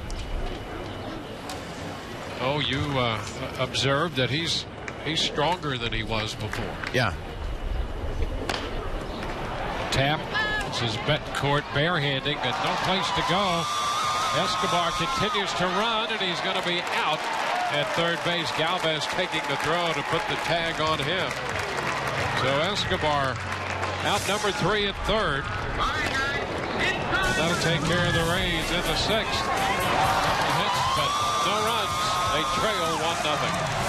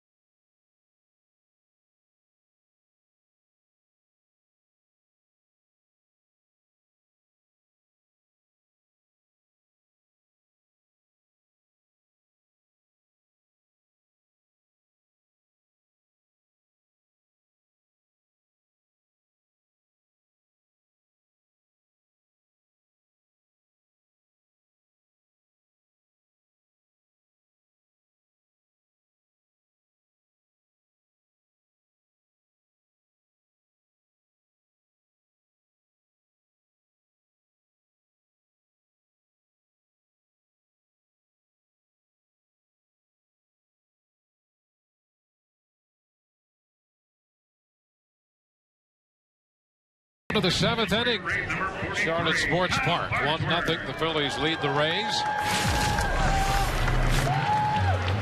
Matt Moore got 5 innings of work in the upper 80s in pitch count. It started this game by going 11 consecutive strikes, ran into a big pitch count inning in the second. And the Phillies got their run on a base hit by Carlos Ruiz and scored Dominic Brown. And Matt Moore finished up working 5 innings. And all things considered, the Rays would be very pleased with what they saw from Matt Moore today. Buck Julies now at shortstop. Cole Figueroa is in the game at third base. Kyle Farnsworth is pitcher number 3. Looking forward to seeing Kyle Farnsworth throw. He's having a nice little spring. Last year had the arm issue, the forearm issue, and really couldn't get going, and we missed him for the first part of the season. But I think he can be one of those other catalysts in the bullpen. Have that kind of a trio of closers, basically, with him, Jake McGee, and Mr. Nasty, Mr. Nasty headed to San Francisco, and I'm referring to Fernando Rodney. Whoever did not see Fernando Rodney last night, maybe see if you can pick that up and pull it up on online or something, because he was something else for Team He's in Dominica. mid-season form. 97-98, Dwayne, on the black. Not just throwing 97-98, just letting it go. On the black, and then the changeup, flip-flop Bugs Bunny, it's on there. It was a matchup between Rays for the second out of the ninth inning. He faced Ben Zobrist. Look at that. He's already tied a record of most saves in the WBC in one tourney with 4. Unhittable. And he got the save last night, that 3-1 win over the USA. And that at bat against Zoe, he just worked the full count. Zoe battled him. Then he threw a 98 on the outside black that just said, see ya. Here's Darren Ruff ripping one toward the corner. That ball is foul and out of play. Holding the count at 2-2. So the U.S. will play Puerto Rico tonight, and they're going to need a win to stay alive. Yeah, it's tricky because they just have not had that real success in 06 and 09 in the past 2 tourneys, and they already beat Puerto Rico 7-1 a few days ago, so hopefully they'll be able to move on. The surprise team definitely has been the Netherlands. I spoke with Hensley Bam Bam Mullins, former teammate of mine, and the manager of. Yeah, it's been fun to see him have some success there. A good guy. Great guy. He's obviously the hitting coach for the San Francisco Giants, so he gets to go back to his home ballpark to play on in the Final Four. And Ruff tied up a little bit on that pitch. That's Lee from shortstop making the catch. 1 away. Defensive changes for your Rays. Now at third base, Figueroa. Now at shortstop, Carlos Ruiz will be the hitter. Farnsworth, the third Rays pitcher, and Stephen Vogt has taken over behind the plate, so the Rays have a complete new battery in there. And yes, Dwayne, he did drop the Rodney Hood arrow. In fact, because you know us as Latinos, after the third out in that big type of a game, the whole infield came out. It was like Rodney Hood and his merry men all threw the arrows along with him. So it was Encarnacion, Reyes. They all had a fun time with that.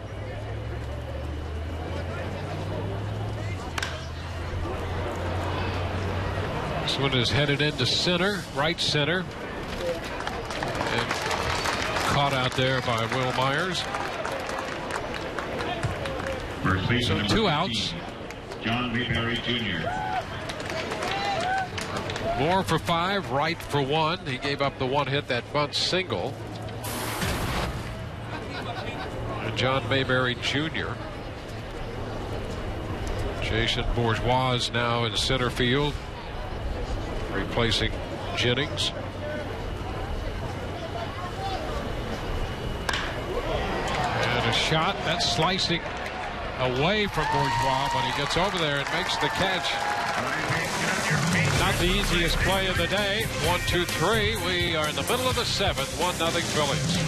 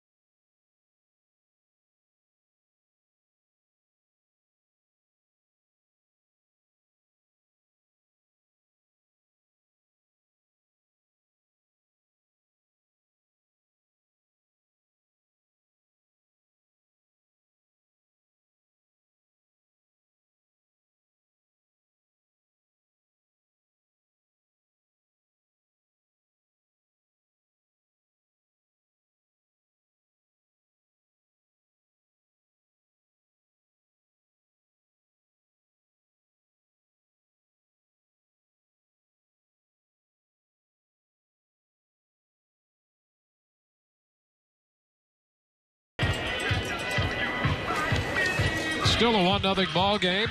Rays are coming into bat at the bottom of the 7th inning. Reminder, fans, you're watching this broadcast from home. You can go to foxsportsflorida.com to find the latest scores, in-depth players and team analysis, featured videos, and a lot more. Will keep you up to date with the Rays and all your favorite Florida sports team. Log on now. Let's check in again with Todd Callis. He's standing by in the dugout with Jim Hickey. Appreciate it, Dwayne. Jim, you saw Matt Moore throw his longest outing of the spring so far, and other than that 2nd inning, by the way, your PR director, Chris Fernandez, is monitoring this interview. Other than that 2nd inning, maybe his best outing?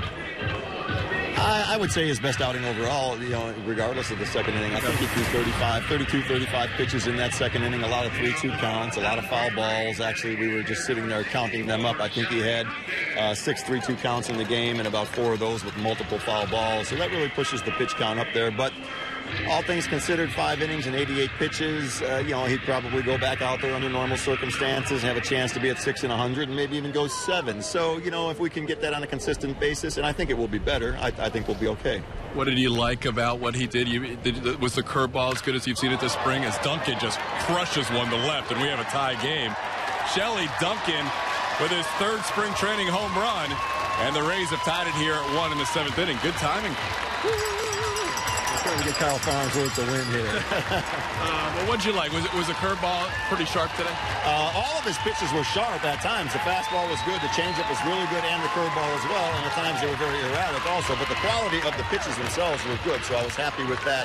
The execution of the pitches wasn't always good, so it's something that we can continue to work on. When you look at Matt for 2013, towards the end of last year, Joe had a little bit of a shorter leash with Matt. You had the James Shields and David Price sitting back there that if you had a shorter outing, they could pick up the bullpen. Now that Shields is not here, do you think Matt might, be that guy that if he gets in trouble in the 5th or 6th, that can work through it, as opposed to where last year Joe was more ready to go to the bullpen?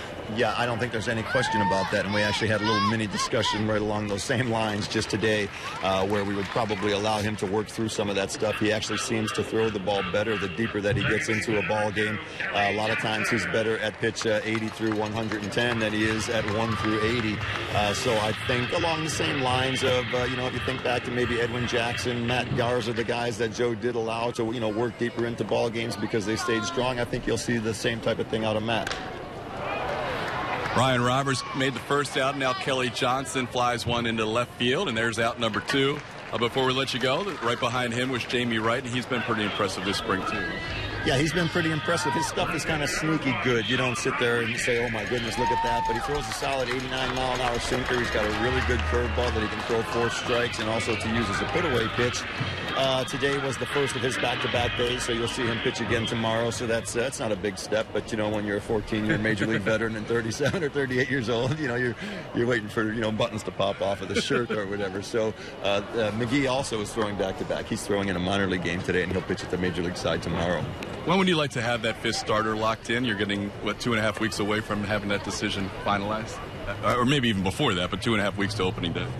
Well, the sooner the better, but even if it took into the season, even if we went a game or 2 or 3 games into the season and didn't know if it was going to be one guy or the other, it wouldn't be that big of a deal. But, the sooner that anyone can settle into a routine, the more relaxed they're going to be and hopefully the more productive as well. Appreciate the time, Jim. Thanks. No problem. Jim Hickey, guys, back to you. All righty. Thank you very much, Todd. Some good insight into the Rays pitching situation there. Rays have tied it on the home run by Shelley Duncan in this inning. 2 outs, and Sean Rodriguez at the plate. That home run by Duncan right in line with the conversation we had earlier about him and the value that he could provide this club.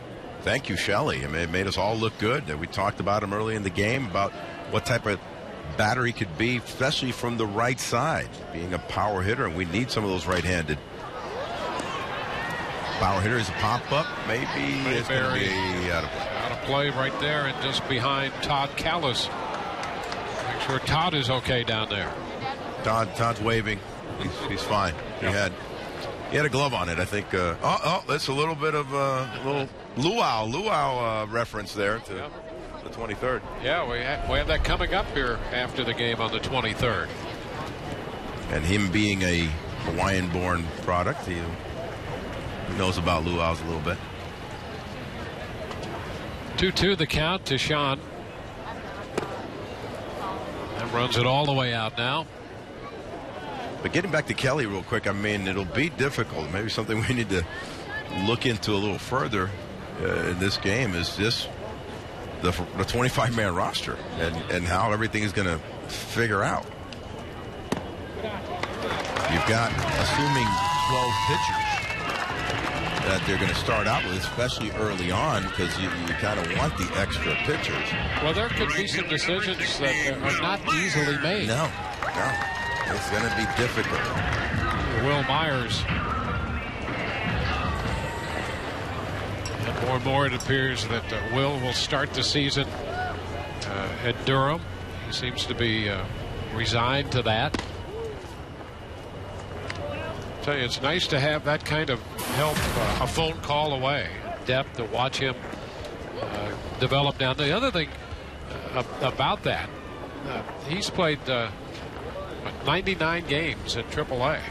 Right. So it probably wouldn't hurt him to spend a little more time there. That's not, it's not even a full season, obviously. And this kid has got a world of talent. What I like about his swing is not only how quick hands he has, how flat the bat goes through the zone. That means you cover more ground.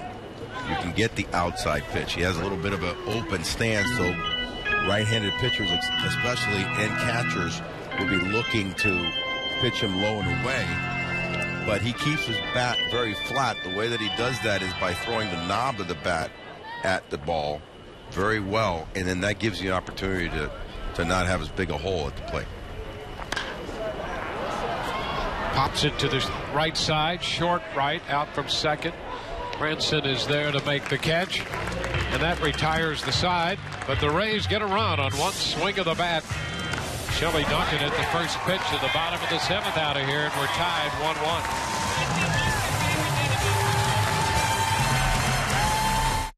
For all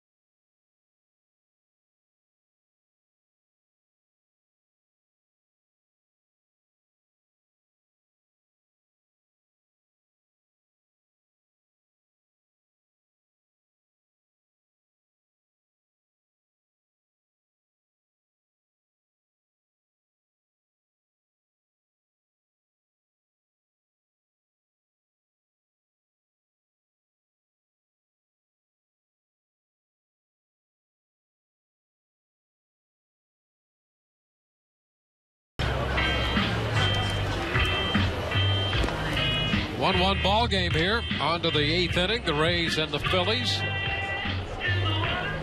Home run by Shelly Duncan, getting the Rays even. His third home run of the spring.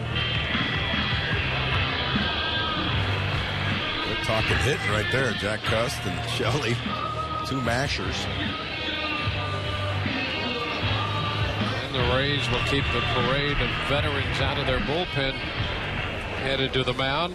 Matt Moore worked 5, followed by Jamie Wright, Kyle Farnsworth for an inning, and now Joel Peralta. And the DH, Josh Fields, will be the first man Peralta faces. What a great job he did last year. If you look at the games, 76 appearances, 76 games. Only 9 home runs, kept the opponents at 200. Seemed to get stronger as the season progressed. Had a little hiccup early in the season, but then it was lights out. Great setup, man. Key for him is the movement of different pitches that he throws and spotting them, because he doesn't throw overpoweringly hard. He'll hit 92 or 93, but he's pretty much fastball, curveball. He'll throw that great splitter, and he just keeps you off balance. Oh, and don't forget about the quick pitch.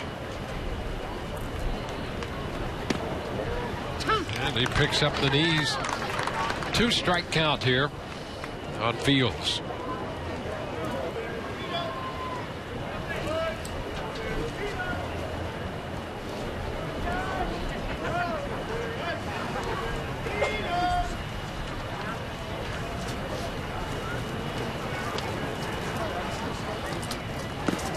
There it is.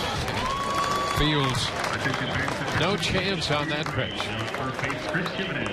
Well, he gives you a lot of legs and a lot of arms. And as a hitter, you have to hone in and not get distracted. I remember a guy that I'm sure, did a lot of games with Pedro Estacio. Used to give you a lot of legs and arms, pitch with the Rockies and the Dodgers. And right there, that deke, then comes the splitter. And you got the same arm motion, too. That's also a very key thing, is to keep the same arm control. Everything's the same, but the pitches are different. Galvez takes the pitch upstairs. 1-0. The Rays have a couple of changes on the right side of the infield as Freddie Galvez hits here.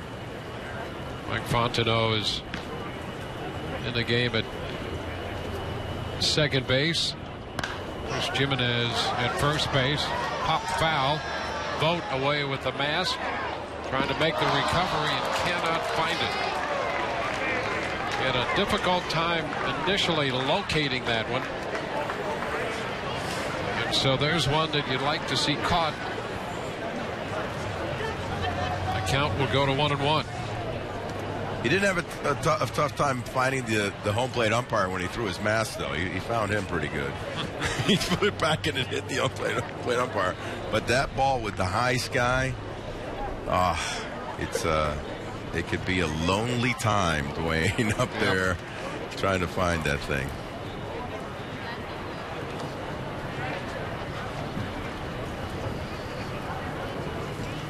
And a little bit of a spring training wind, too.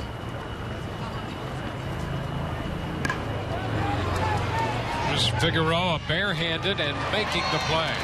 That may be the toughest play for a third baseman to make. And Figueroa, good job.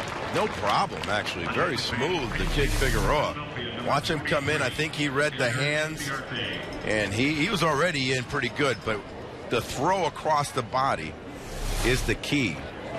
You got to be able to still have the availability to open your left shoulder to get across your body and have the arm strength. I mean, he's not a very big guy, but great arm strength to throw across your body like that. So the bases are empty. Ender Inciarte is the hitter.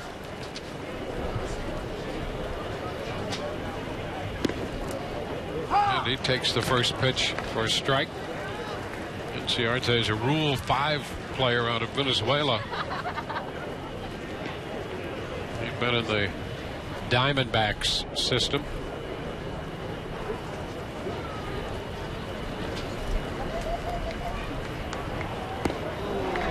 2. Take a look at that play again. There's the bunt. Very good bunt. Maybe a little too hard, but Figueroa gets to it. You see it throwing across his body, being able to open up his left shoulder, but still have enough whip and arm strength to get something on that. So, impressive defensive play. And there's that quick pitch. And the Rule 5 draftee fouled it away to stay alive. Hey, is this spring training? You got to work on that too, you know. Yeah, there you go. And for those of you that are wondering, isn't that a balk? There's nobody on base, and he specifically does it when there isn't anybody on base, so he can speed up his motion and not have to come to a full stop.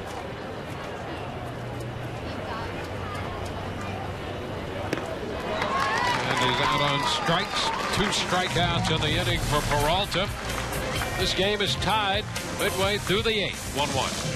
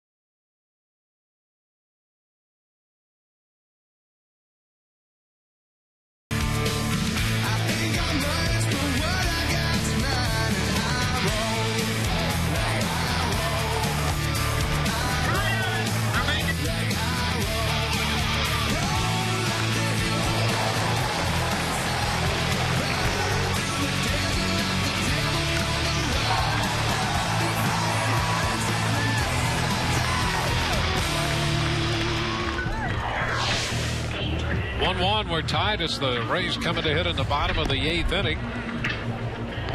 Rays got a run in the 7th on a home run by Shelley Duncan.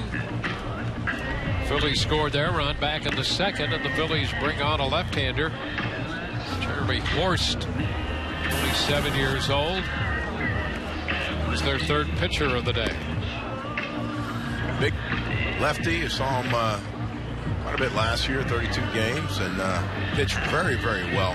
Got a lot of movement on his ball. Fastball, curveball, sinker, slurve, kind of slider. And very effective, obviously, against the left-handers. And right away, here's a left-handed hitter coming up to face him. So I'm sure Charlie Manuel likes that. The first 2 hitters are lefty because this guy is what you call your lefty specialist. So you want him to go up against some lefties in spring training. And it's Cole Figueroa taking the pitch up and in.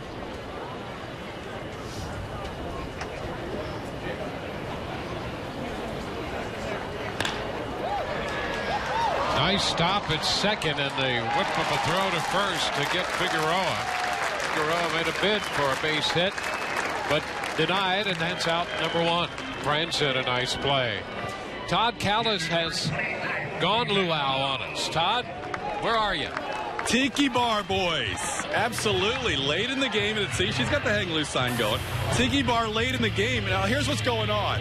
Everybody's doing it. A week from Saturday, 23rd of March, Rays play the Twins. We'll have that telecast for you on Sun Sports. And then after the game, we're going to check out these shirts. These are going to be our special Rays luau shirts. We're going to get behind the bar here.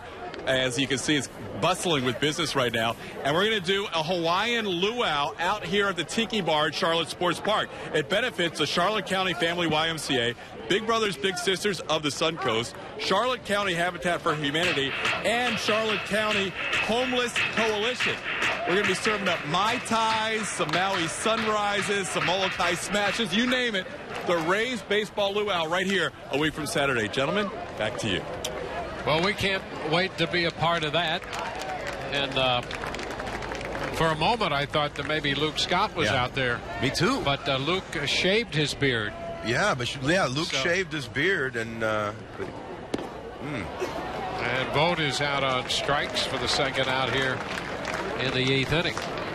Todd looks very comfortable in this luau shirt, Hawaiian shirt.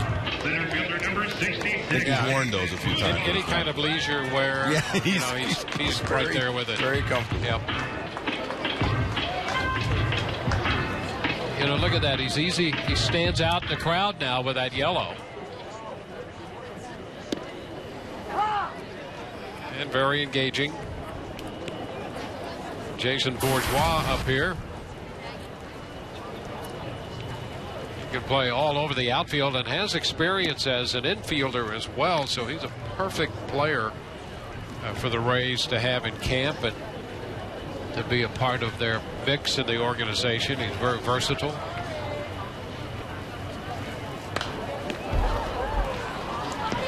You can't assume health, unfortunately, and that is such a key to any major league season. But so having a guy like this, maybe in Durham, a few guys like this in Durham, I think can be. We've seen what Figueroa can do. Bourgeois out of Houston, a friend of Carl Crawford, and and Crawford encouraged him to sign here. How about that? He talked with him about the atmosphere here, and it's a good place to play. And so Bourgeois here at camp with the Rays, and I think you're absolutely right. He's a good guy to have available at the AAA level if you find yourself needing a guy who can play a number of positions. So I would assume that Carl Crawford did not recommend highly for him to go south to Fort Myers and sign with the Boston Red Sox organization. I just have a feeling. In hindsight, I'd say you're right about that. I don't think he was promoting that one.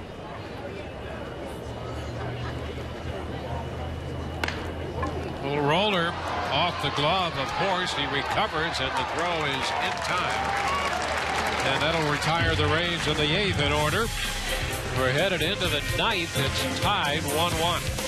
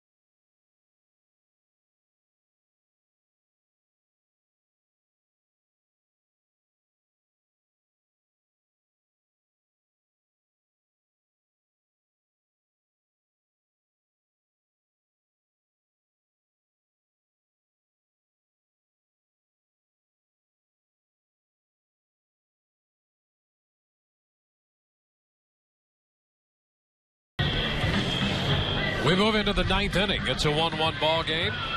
Rays and the Phillies battling it out here this afternoon. Matt Moore, work 5 for the Rays.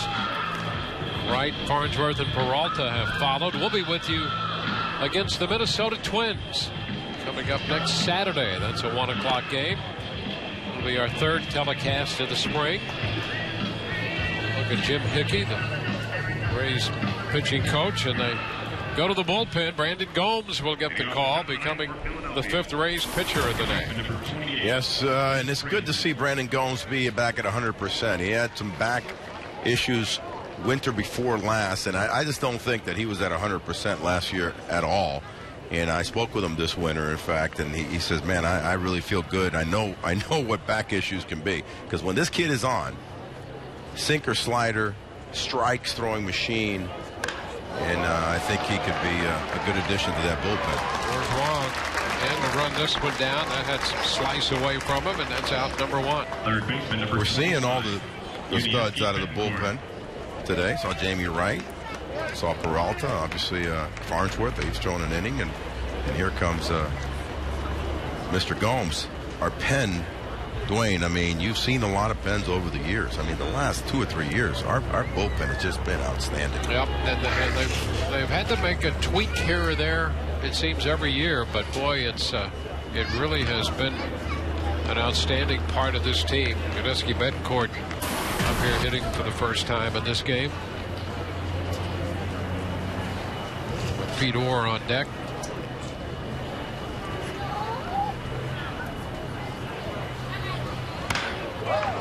The center, ball right there for this one. So 2 up and 2 down. Well, when you look at this club and the pitching, the depth, both in the starting staff and the bullpen, and then the improved defense, for that reason alone, and then when you look at the offense last year, it had to survive largely without Longoria and without the depth that they have this year.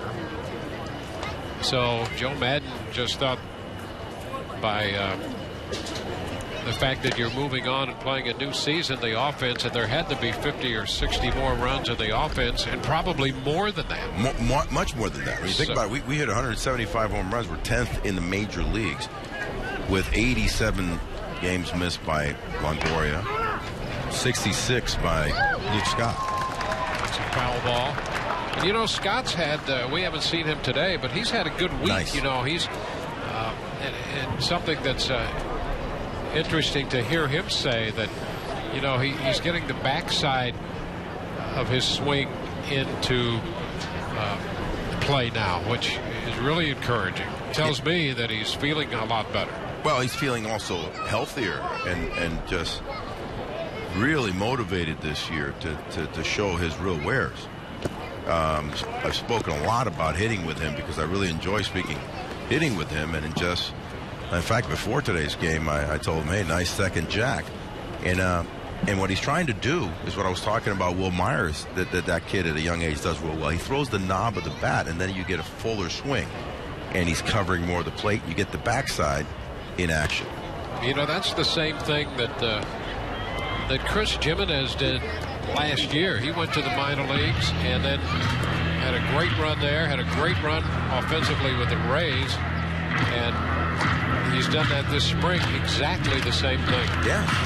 So we've got some offense, man. I mean, when you think about it, again, you mentioned the injuries. We also missed Matt Joyce for a good 20, 30 games, more than that. Great play. Diving stop, but it's a foul ball. That's Jimenez down there at first base right now. And, you know, he not only can catch, and he's really worked at making himself a better catcher and a better throwing catcher. You'll see him at third. You see him there at first. So he's made himself more valuable there.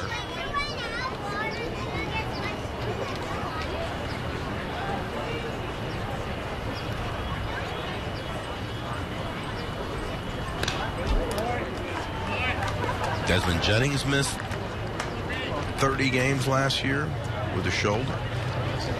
Obviously, Sam Fold missed a ton of games. That's a lot of runs right there. He may not be the big fly guy, but He's a run scorer. And it's quality depth, too. Yes. That you miss. You have to then dig deeper into the reserve list. Fontenot takes care of this, and it's a 1-2-3 ninth for Brandon Gomes. We go to the home half of the ninth, tied 1-1.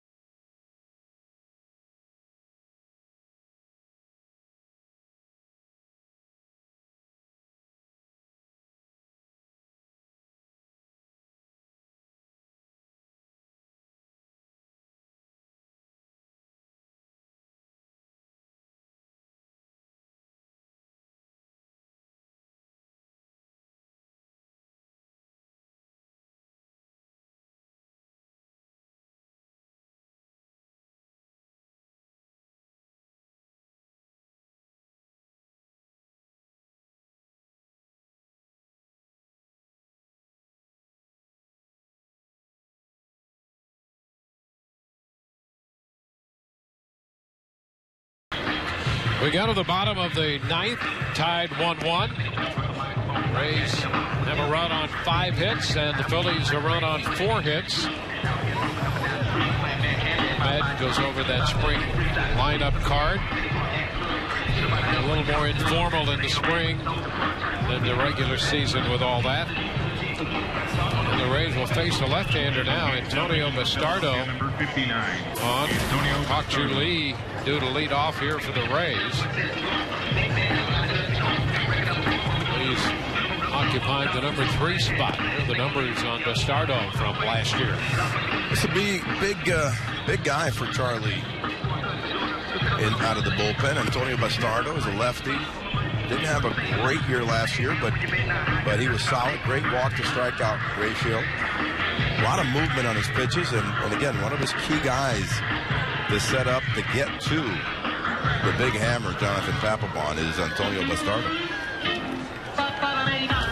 Leading off the bottom of the ninth, Rio Rays, shortstop number 36, Hak-Ju Lee.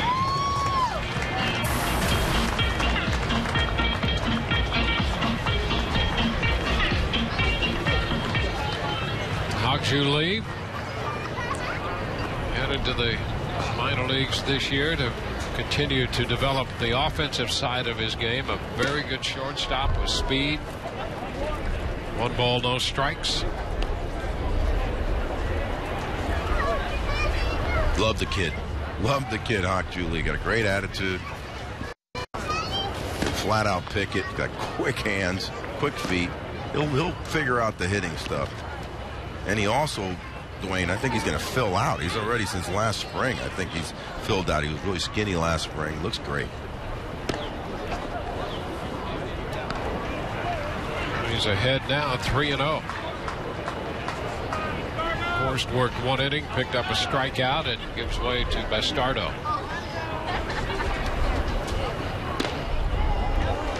Lee draws the walk, so there's some speed at first base. Lee heads down there. Jack Cust will bat. And another reason that this is good, too, Jack Cust's not going to be up there bunting, but he's a pull left-handed hitter. It's a lot of, obviously, fly balls, but he also hits a lot of hard ground balls to the right side. So we could quickly have first and third here with Hak-Ju Lee's speed and the first baseman holding Hak-Ju Lee over there.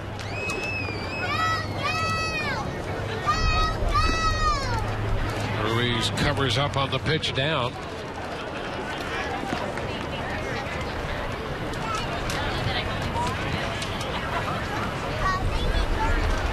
We're giving Charlie Manuel's lefty specialist some lefties. Because all 3 guys coming up on deck is Mike Fontenot. So we're definitely he's pleased with that. Big old Charlie's going, thank you, appreciate it. I want my lefties to work on lefties. 1-1 to count to Cust. There's old Charlie.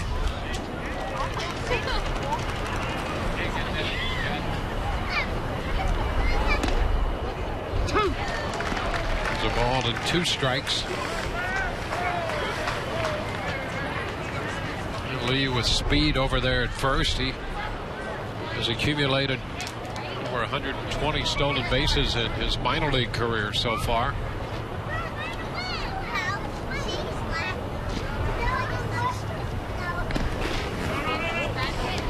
Two balls, 2 strikes. Trying to stay away from Jack Cust. More with the breaking pitches. Carlos Ruiz behind the plate, the super veteran. Knows that he doesn't really want to come in on the big boy.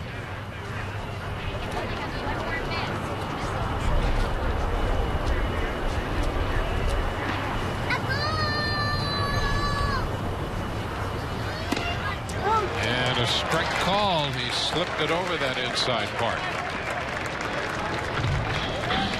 Well, again, he got him thinking away. And actually, this was a mistake pitch.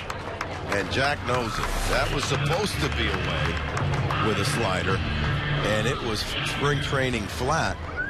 And that's the pitch that Jack needed to pull the trigger on.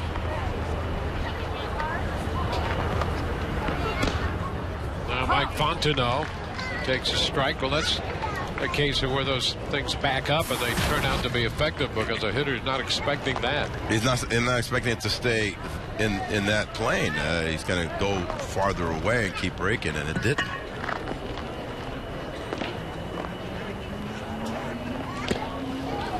To Fontenot out of LSU. He's had some time in the big leagues and the National League with the Cubs and the Giants, and recently with the Phillies.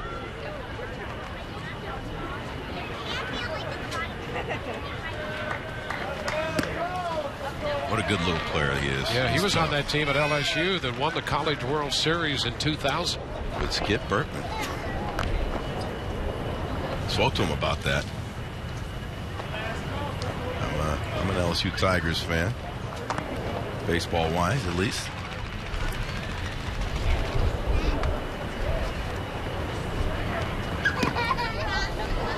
Takes it away.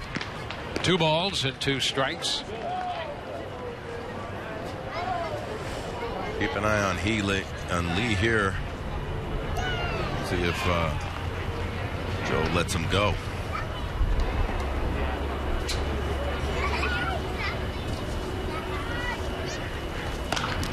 Fontenot fouls it out of play. He'll see another one. Chris Jimenez is the on-deck hitter.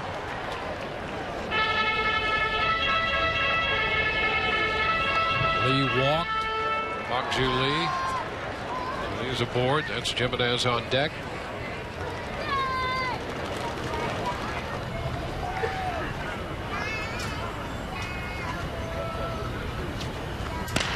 And a roller to short. Galvez gets 1 at second, and they will not get the backside. So it's a fielder's choice. Lee is forced at second base. So it'll be 2 gone with Fontenot at first, and Chris Jimenez getting a chance to hit for the first time today.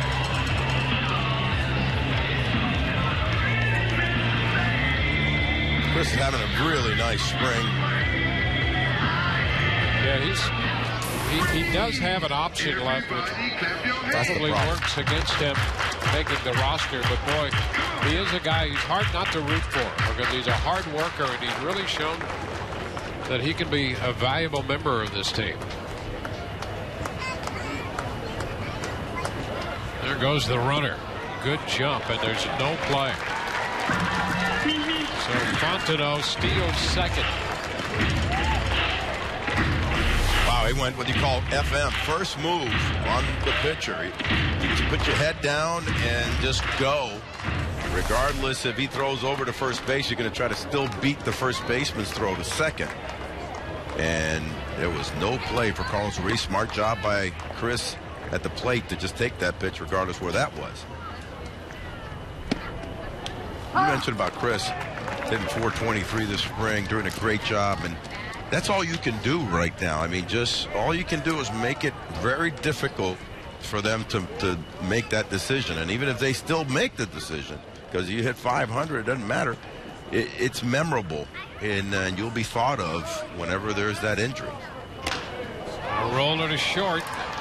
Valdez with the throw, and that takes care of the Rays. So the Rays leave the potential winning run at second base.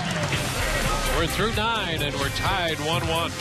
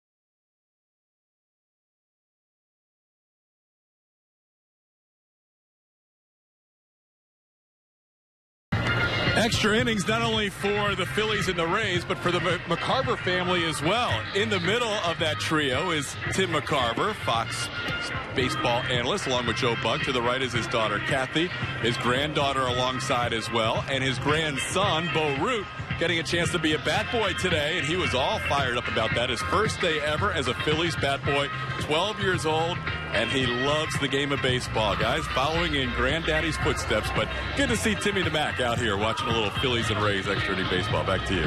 Sure is, and there's a look at Tim's grandson. That's a great day at the ballpark there, 12 years old and being the bat boy. And, you know, it's hard to imagine. His grandson's 12. Tim was only 5 or 6 years older than that when he signed and broke into the big leagues. Wow, he was How about that? He was like an Al Kaline kind of guy. He was a teenager, spent just a brief time, and was one of those young catching phenoms. How about that? Yep. Well, we go to the 10th, extra innings, and this is going to be it. The 10th inning, it will be decided or not, but it will be conclusive. Mitchell leads it off and fouls it back. So Tim was 17 when he first appeared in the major leagues, Tim McCarver. Wow. I did not know that. Only 5 years older than his 12-year-old grandson, who's the bat boy for the Phillies today.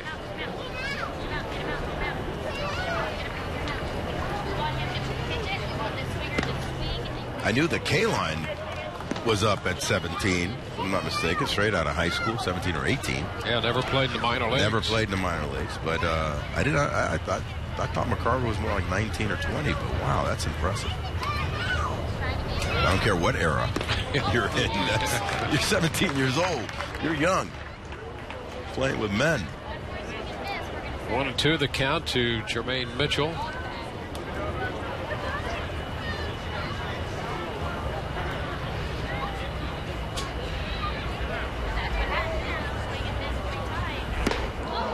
Chases this one. So the Rays pitching now in double figures in strikeouts. Matt Moore had 7. Catcher number 51, only 5 of those on the curveball.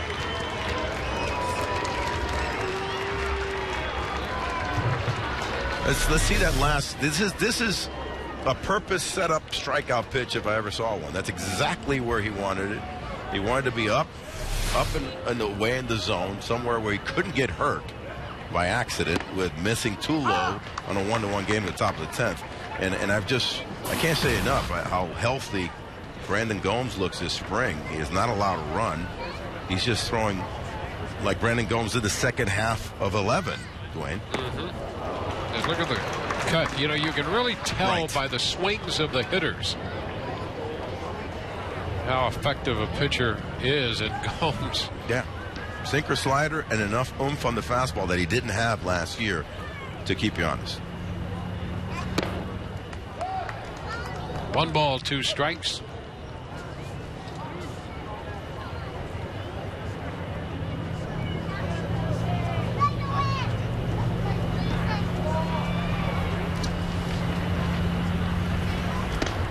And Ruiz, boy, he didn't get any good cuts at all. And I know it's mid-spring, but this is Carlos Ruiz. I mean, this was the savior last year for the Philadelphia Phillies with the all-star types, and he's one thing about him is that Carlos Ruiz puts the ball in play. He's not a big strikeout guy, so he'll put the ball in play. The movement on the slider earlier when he fooled him, and you were talking about just that, was great. And then even more movement on the sinker in. So you're darned if you do and darned if you don't. You're just stuck.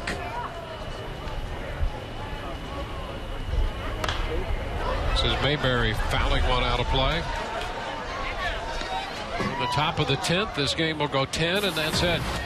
It's been tied since the 7th. And Shelley Duncan hit a home run to left.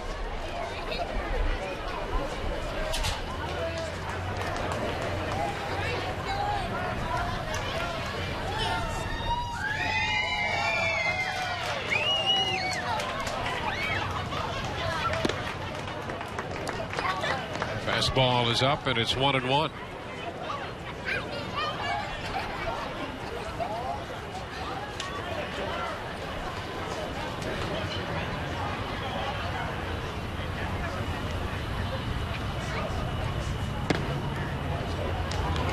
Two and 1. Gomes came on and worked a perfect 9th inning and has back-to-back strikeouts here in the 10th.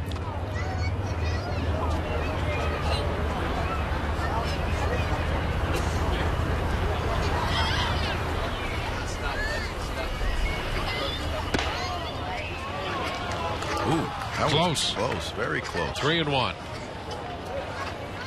Here's an interesting little pitch right here. The wind's kind of blowing out to left, much more than it is to right. Kind of crosswinds from right to left. 3-1 pitch in a 1-1 game in the 10th, and good power. Not great power from Mayberry. He's more of a gap hitter, Dwayne, but enough pop on this kid.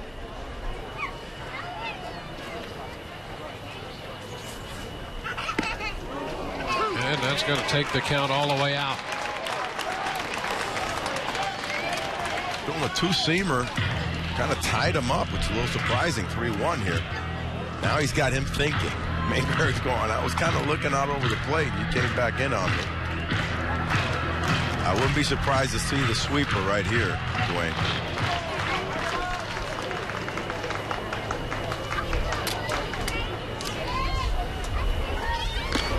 And he strikes out the side. 1, 2, 3 go the Phillies in the 10th. Rays coming in to hit once again, tied 1-1.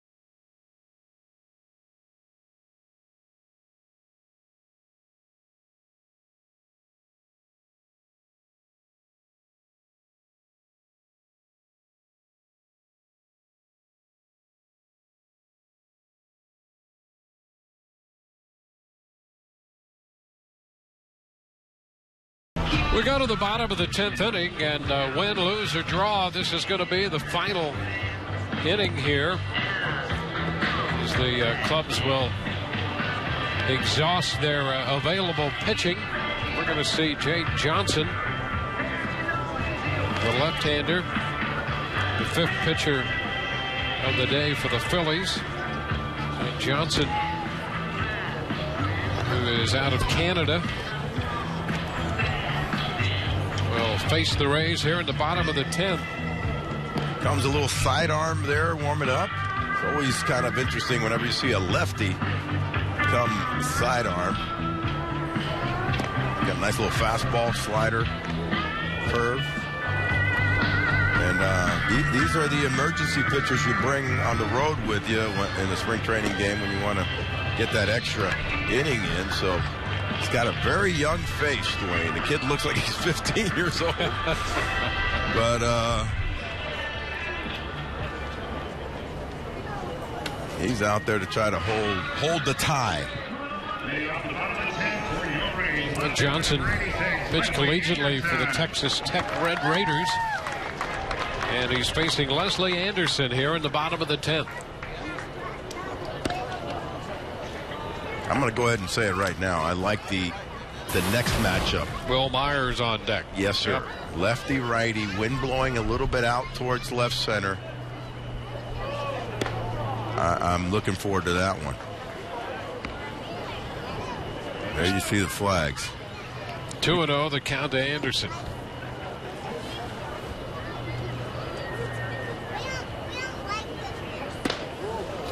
And again. Leslie's had a nice little spring. I mean, you know, he's in that kind of no man's land scenario a little bit, and probably will be optioned out, but he's showing not only the Rays but the rest of Major League Baseball that he's getting better, and he's around the corner from being a Major League Baseball player.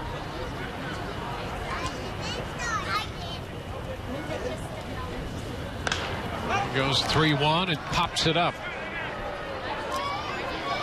Betancourt handles that.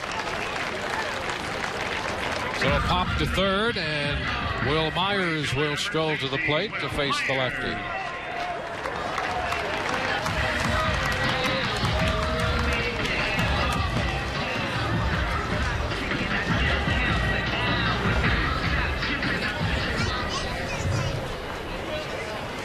Will 0 for 3 today.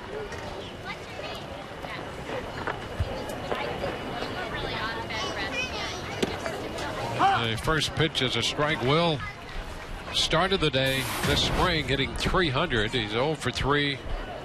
Popped out his last time. He was 9 for 30. There's 3 doubles and a triple for the spring. So he could use a long one. Well, yeah, that's the one that's missing in there. So, and it would be very apropos right now with the bottom of the 10th, and that's all we're going to play. So, come on, Will Myers. Ooh, good fastball in the outside corner for Jay Johnson. 1-2. Don't think he's going to spin one up there. I think he'll go low and away or up and away. Didn't want to miss. Carlos Ruiz probably didn't want to miss with a breaking pitch here. And he picks up the corner right there away. And Myers caught looking. 2 gone. They won my lotto pick there. Yeah. Yep. Man, that was a good little pitch right there. Little frisbee. Backdoor late cutting fastball. Well, the kid from where? Texas Tech? Yep. It's out of Canada and then went to school at Texas Tech.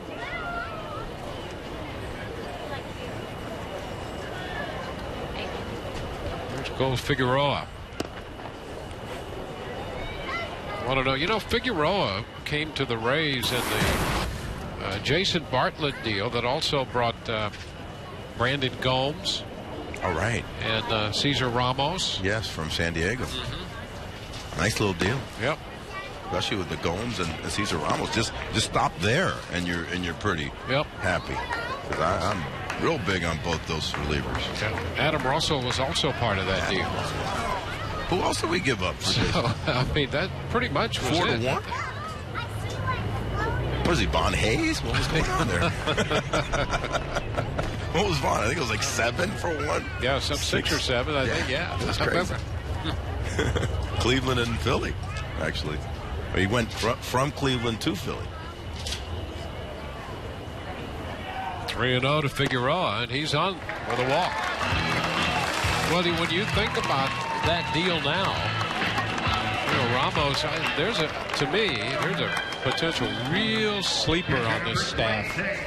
Cesar Ramos. He could help in a big way. And then Figueroa, little pinch running action. Rich Thompson's going to run for Figueroa now. So if you put Figueroa in there, and we've seen Gomes, and we've seen what a healthy Gomes can do, and we've watched him be impressive in 2 innings today. So that's potentially kind of a sleeper deal. Major sleeper deal. You know who I really like too is, and when you mentioned Ramos, that Ramos could start for you in an emergency. Yes. Yep. That's why nice I think to know. he could be very big on this pitching staff. Stephen Vogt up here. Strike the count to him. With the pinch runner at first and 2 outs.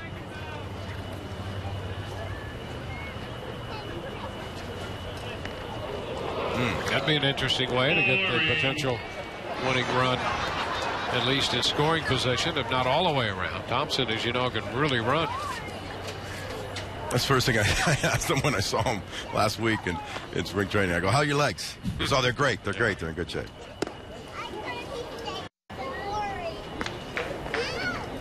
Vogt struck out in the 8th inning. So this is his second plate appearance of the day.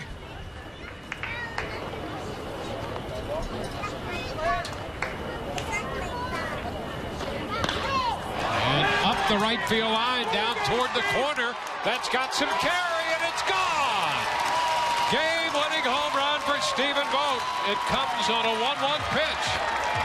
And the Rays are going to be winners today. Stephen Vogt, who had a rough day until that pitch. He came in the game, the catch, dropped the pop-up behind him, struck out, and I actually told you, I said, man, what a rough day poor Stephen Vogt is having. Not anymore. One pitch can change your day. Well, with the wind blowing out to left, Vogt hits one out to right. And the Rays win their 13th game of the spring on a 2-run, 2-out home run in the bottom of the 10th off the bat of Stephen Vogt. And the Rays win this game 3-1. Let's go down to Todd Callis and today's hero right now. Thank you, Dwayne. How about that one? When did you get the home run sign from George Cuz Hendrick? Yeah, Cuz looked down at me and said, hey, hit your pitch in this thing right here. You had the wind going the opposite way. You had to deal with that as a catcher, but did you think you had enough when it first left the bat? I knew I hit it pretty well.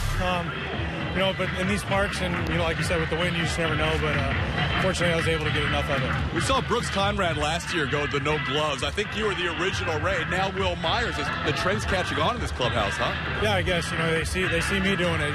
That's the only thing I can think of is why they're doing it. No, but no, it's all a feel thing, and I just love it. You're literally bottom of the 10th, 2 outs. You know there's no extra innings. You never think about a home run in real life, but today, do you at least, because you know the situation, there's no extras, do you think about it? No, and that's actually probably why I hit it, because I wasn't thinking about anything. I just off lefties, I've been having trouble seeing the fastball this spring, and I said, just get your foot down and expect the fastball and see what happens. Nice job, Voter. Thanks. Thanks, TK. Stephen Vogt, guys, wins it. Back up to you. All right, way to go, Todd Callis, and way to go, Stephen Vogt. Well, what do you think? All's well that ends well, and a good day for the Rays, as it turns out, and a pretty good day for Matt Moore, all in all. I think overall you got to look at the key to the Rays, which is pitching. It always starts and ends with pitching. And today, Matt Moore, sans that little 35 pitch inning in the second, I saw a very more concentrated Matt Moore, great depth to the curveball. And then you move on from there. What a great job with our pen. We talked about what the saving grace they've been the last 2 or 3 years. Farnsworth comes out, shuts it out. Gomes does an incredible job for 2. 10-plus strikeouts again for another game in the spring training. Every time I look at a box score, I think the Rays pitchers got 10 strikeouts in spring training. So that's the key, and once it then gives us a chance. And so the Rays are winners in 10 innings. It's a 3-1 final here. The Rays now 13-7 on the spring. The Phillies dropped to 8-11. For Todd Callis and Orestes Destrada, Dwayne Stats, great to have you with us. Hope you've enjoyed the telecast. The Rays win it 3-1 in 10 over the Phillies. This has been a special presentation of Sun Sports. Tune in next Saturday as the Minnesota Twins and the Tampa Bay Rays square off. Our coverage begins at 1 p.m. in high definition. Don't forget to log on to FoxSportsFlorida.com for the latest news and information surrounding all your favorite Florida sports teams.